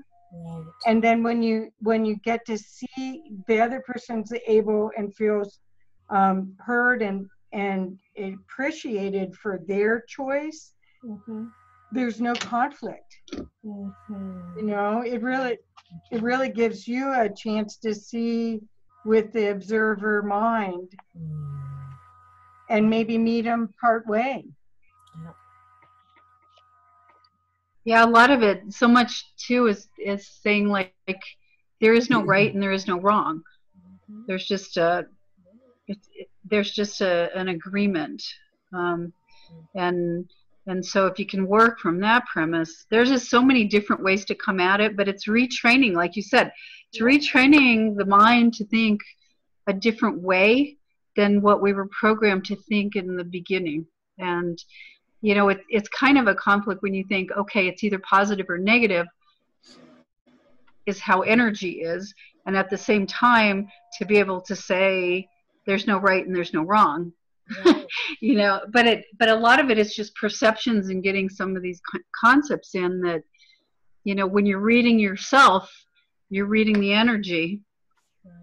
When you're working with other people, there can't be a right and a wrong. There has to be a, you know, if you're trying to resolve something, Right. there's cultural things that groups have decided are proper behaviors or not proper behaviors. But all of it is all decision and it's all choice. And if we were brought up, I always go back to looking at being a baby, thinking, okay, now if I was trained this way, I would be looking at the world in a completely different way. Or if I was brought up in this culture, I'd be looking at the world in a completely different way, which tells me that everything is learned behavior like that. So any learned behavior can be reversed and worked with in my world. Yeah. But that would be a fun class to put some stuff together with that. Right. Well, we're Right. living in so many realms. Like when you went off to your adventure in Sedona that you were sharing with us, what I notice about these waves and transitions is, and you brought it up earlier just in relationship to this, is the difference between process, and then flipping it. And it's in such a state of flux at different levels of my being that I want to honor that. So say you have some sort of perceived problem and you have to find a solution. Doesn't matter what that is, positive, negative, whatever it is. When the energy comes up, I still think, part of me still says, well, you have to become aware of it. And so that, you know, it's like that saying, I think David White said it, you have to see things for the energy they hold. Right. Mm-hmm. So I was articulating this to a friend in a better way than I am now, because we were in the grips of it. And then, but I also know that by verbalizing it with her, it was almost like, then I realized when you offer this out, it can immediately flip. You never have to always do that work with a mirror or with another. You just do it. And then if there's no expectation that they do anything, you can heal it right here, right by yourself. But I wonder how quickly that's happening for people in business sense, in communication with loved ones.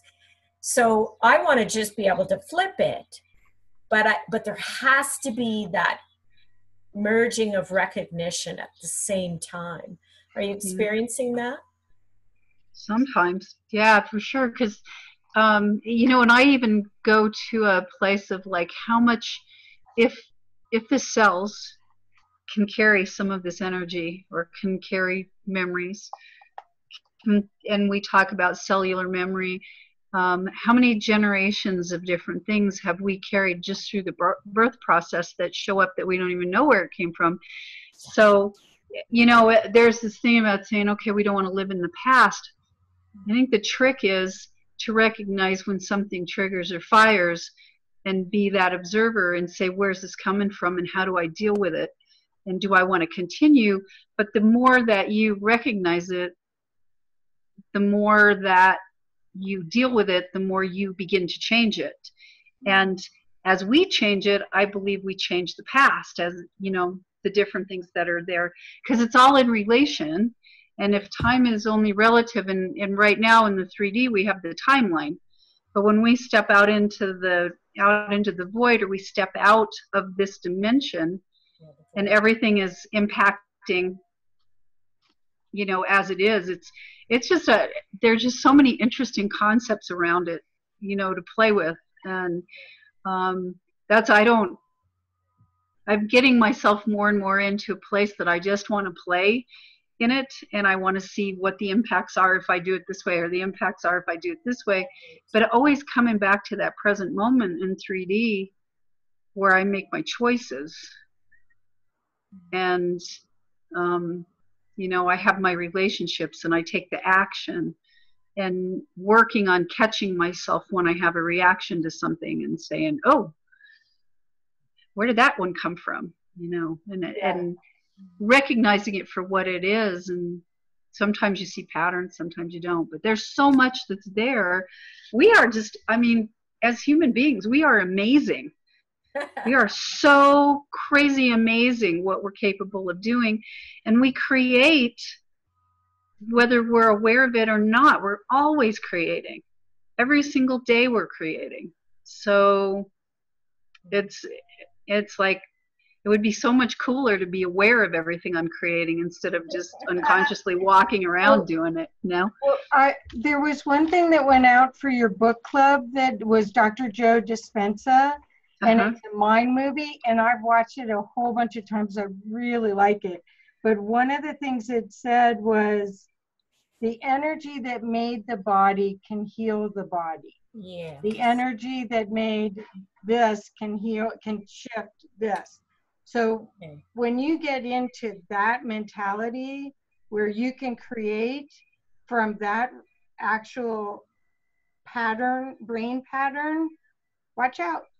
Watch out. I mean, there's no reason for there to be victims. There's no reason for any of this. The learning path is, we've already learned it enough. Mm-hmm. Let's flip the switch to that one. Yep. But Jade, I think what you were talking about, were you processing with a friend? I think part of this is safe space. You know, when you're in a place where you're able to think, you're breathing, you're not in fear at all, and you've been given a safe space to process. I mean, I process that way too. I like to speak it out, and then I get it, kind of. Yeah. Sometimes, a lot of times, especially if it's really charged. Yeah. You know, because it's not that I want to be right. No. I want to figure out a better way. Right. Because I don't want to respond out of the emotion. Right. You know, I don't know how those people that just blurt out and do that may, oh, I feel better now. Well, you just blew off all the people in the room. You feel better, but they'll never talk to you again. They're gonna hide when you walk around the corner. You know, so I don't know. Golden rule. Yeah. Kathy, what was the name of that movie that Joe Dispenza? But what is it? It also, I can send you the link to it. It's a little mind movie. Yeah. And it's wonderful. It's just it's probably 5 minutes long. Okay. And it's just a bunch of different affirmations like that. But basically it's retraining your brain to know that you're a creator. I also would reference my avatar work that I did 13 years ago. That was all about this as well. Wow. Where it's really about, you see yourself as, and Abraham's work would tell you the same thing. It's, you know, like attracts like. If you're creating fear, you're going to get more fear. If you're creating love, you're going to get more love. We have a choice. That's what the consciousness piece is choosing better and giving yourself a platform and give yourself tools so you can make those different choices. And I don't think those choices were given to us growing up. They're now, I mean, the TMers and all of that work that's in schools, it's a better way. It's a much better way. Mm-hmm. Yeah. And if you like Dr. Joe Dispenza, he's got a new book out that's called Becoming Supernatural. Oh, wow.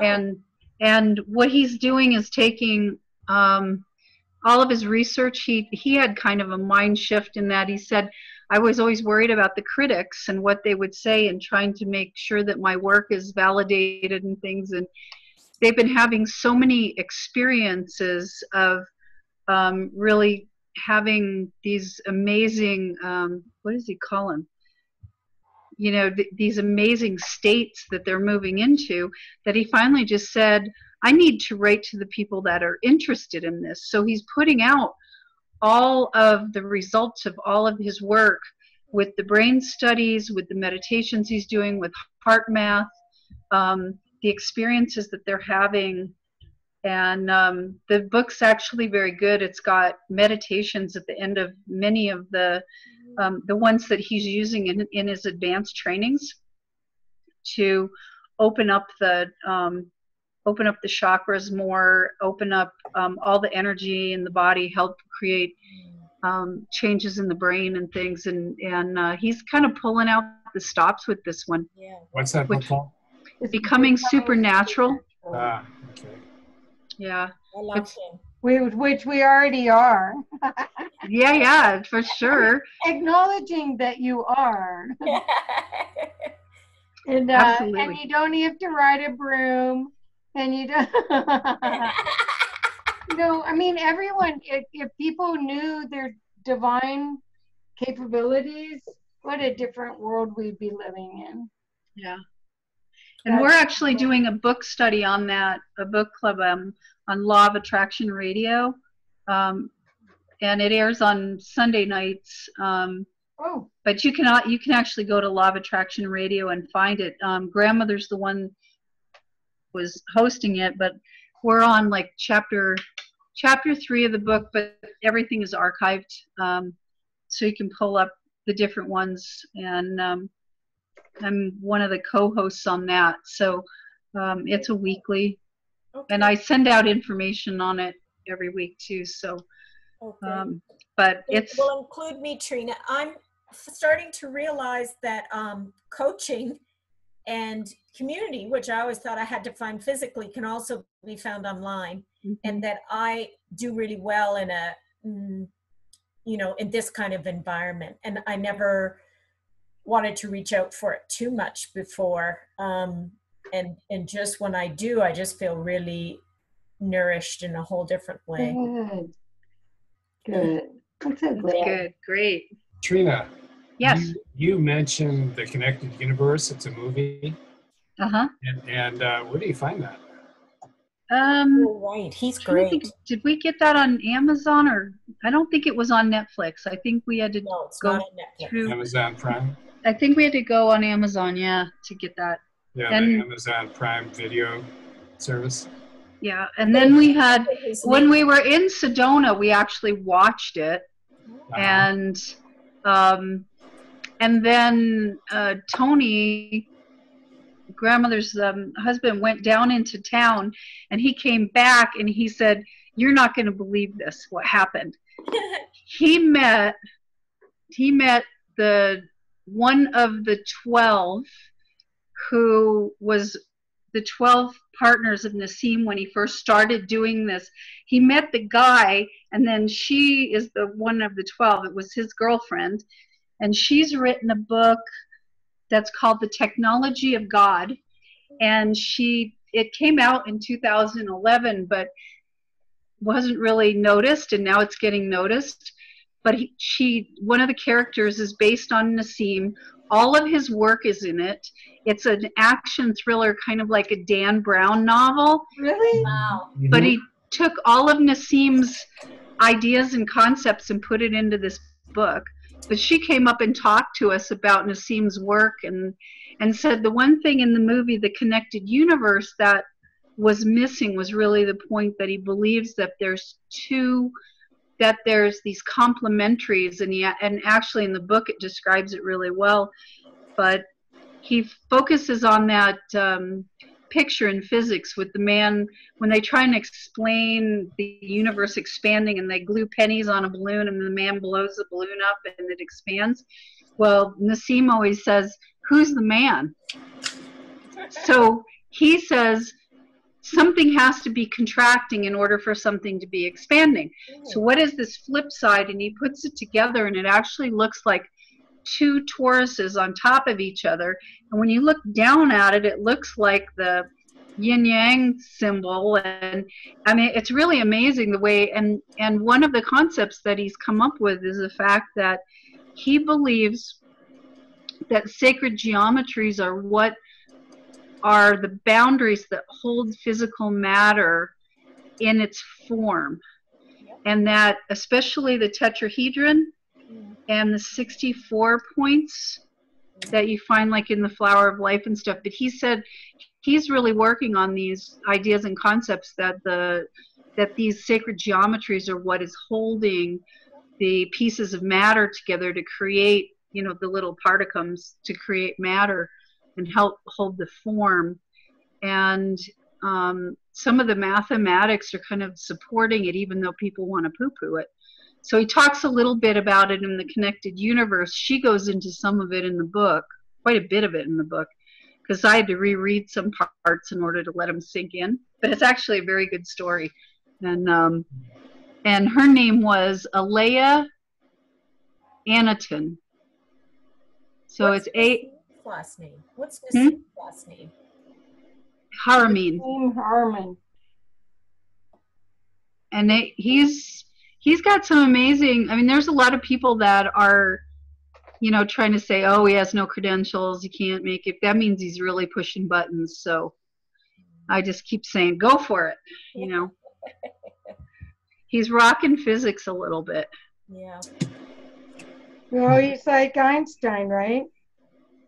Yeah, she said he's gotten a little snobby with you know, like the importance when you start becoming important and stuff. But he's still doing. And then when Jamie, I think she said Jamie Janover, who he was just in town. He's like an ambassador. She used to teach a lot of Nassim stuff.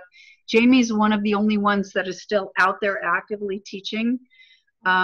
But she's probably going to be going back out herself and bringing more of it out too. So her name's spelled Aleya and then Annaton. And Nassim Haramein has a device that is a pendant that Barbara Marx Hubbard was given at her birthday, her 88th birthday party. And it looks like a little, I got pictures on my phone. It looks like a little flying saucer. And it apparently structures water. And so you wear it to structure the water in your body. Oh, that's awesome. Yeah. I've been looking into Aragon, how do you pronounce it? Aragon Energy. Oregon. Thank you, guys. Thank you. Argon. And a lot of these same tachyon scalar wave devices that deal with radiation, chemtrails, and EMFs. And you guys, this stuff is easy to make. It's easy to understand. And of course, they're making these incredible technologies now where you can wear some of this around your neck so that when you're traveling or just out in the world, yes, that's it right there in the pyramid size. And what's that one do, Kathy? It's organized. It's for EMFs. I've got it right by my router. Right. This one actually, I took a class down in Denver. It really was made in a glass. Yeah. So, they're neat, huh? But it's got gold and all sorts and the Tesla coil and all that. Yeah. Well, I really liked it. I really like organite. I know, so do I. Well, I just learned about it, but the crazy thing is this geometry that Nassim is talking about and they're giving to us in science has to be brought forward in that platform so that people will find it viable. But I'm an energetic being and things just work when they work and you can tell why they work. And so there's that platform of it, and then there's what is the result. And that instrument you have in your office is a result of it. We can make it. It's not expensive. Mm. The other thing, which I really think, I'm doing a humanitarian project on it, just in terms of a business plan, but is plasma water, 4th stage water, and it can heal. So, I hopped on this because I saw it today, but also because it's how do you develop the visions? What does it mean? I'm really more of a connector than a business person. I like to connect communities and people and resources and things. And so as a result, I find I'm drawn to books and radio shows and online Google searches that resonate with a lot of what this geometry and these new technologies are bringing forth. It's all over TED. It's out there. The problem is it's not readily accessible for people out here living. And the government won't approve these things. So they always have to stay in statuses of proof, but not of use. So it's really about awareness, people talking about it, that these things come out. Yeah. Right. Anyway, that's my latest. Choices. Conscious choices. Choices, yes. Right. Right. Conscious. So I think we got to wrap up. It's 9:30. So we're going to stop. But thank you so much, you guys. I appreciate you guys coming on and all your comments. Yes, Awesome. Thank you. Thanks you. so much. Nice to meet you, Greg. Take care. Oh, thank you. Nice to meet you, Gregory. It was nice to be together tonight. Thank you, guys. Yeah. We got to play Bye, more. Jay. Nice to meet you, too. Trina, send me the Sunday night info and I'll join up. Okay. Thanks. Okay. I will do that. Okay. Bye, everybody. Okay, bye-bye. Bye-bye.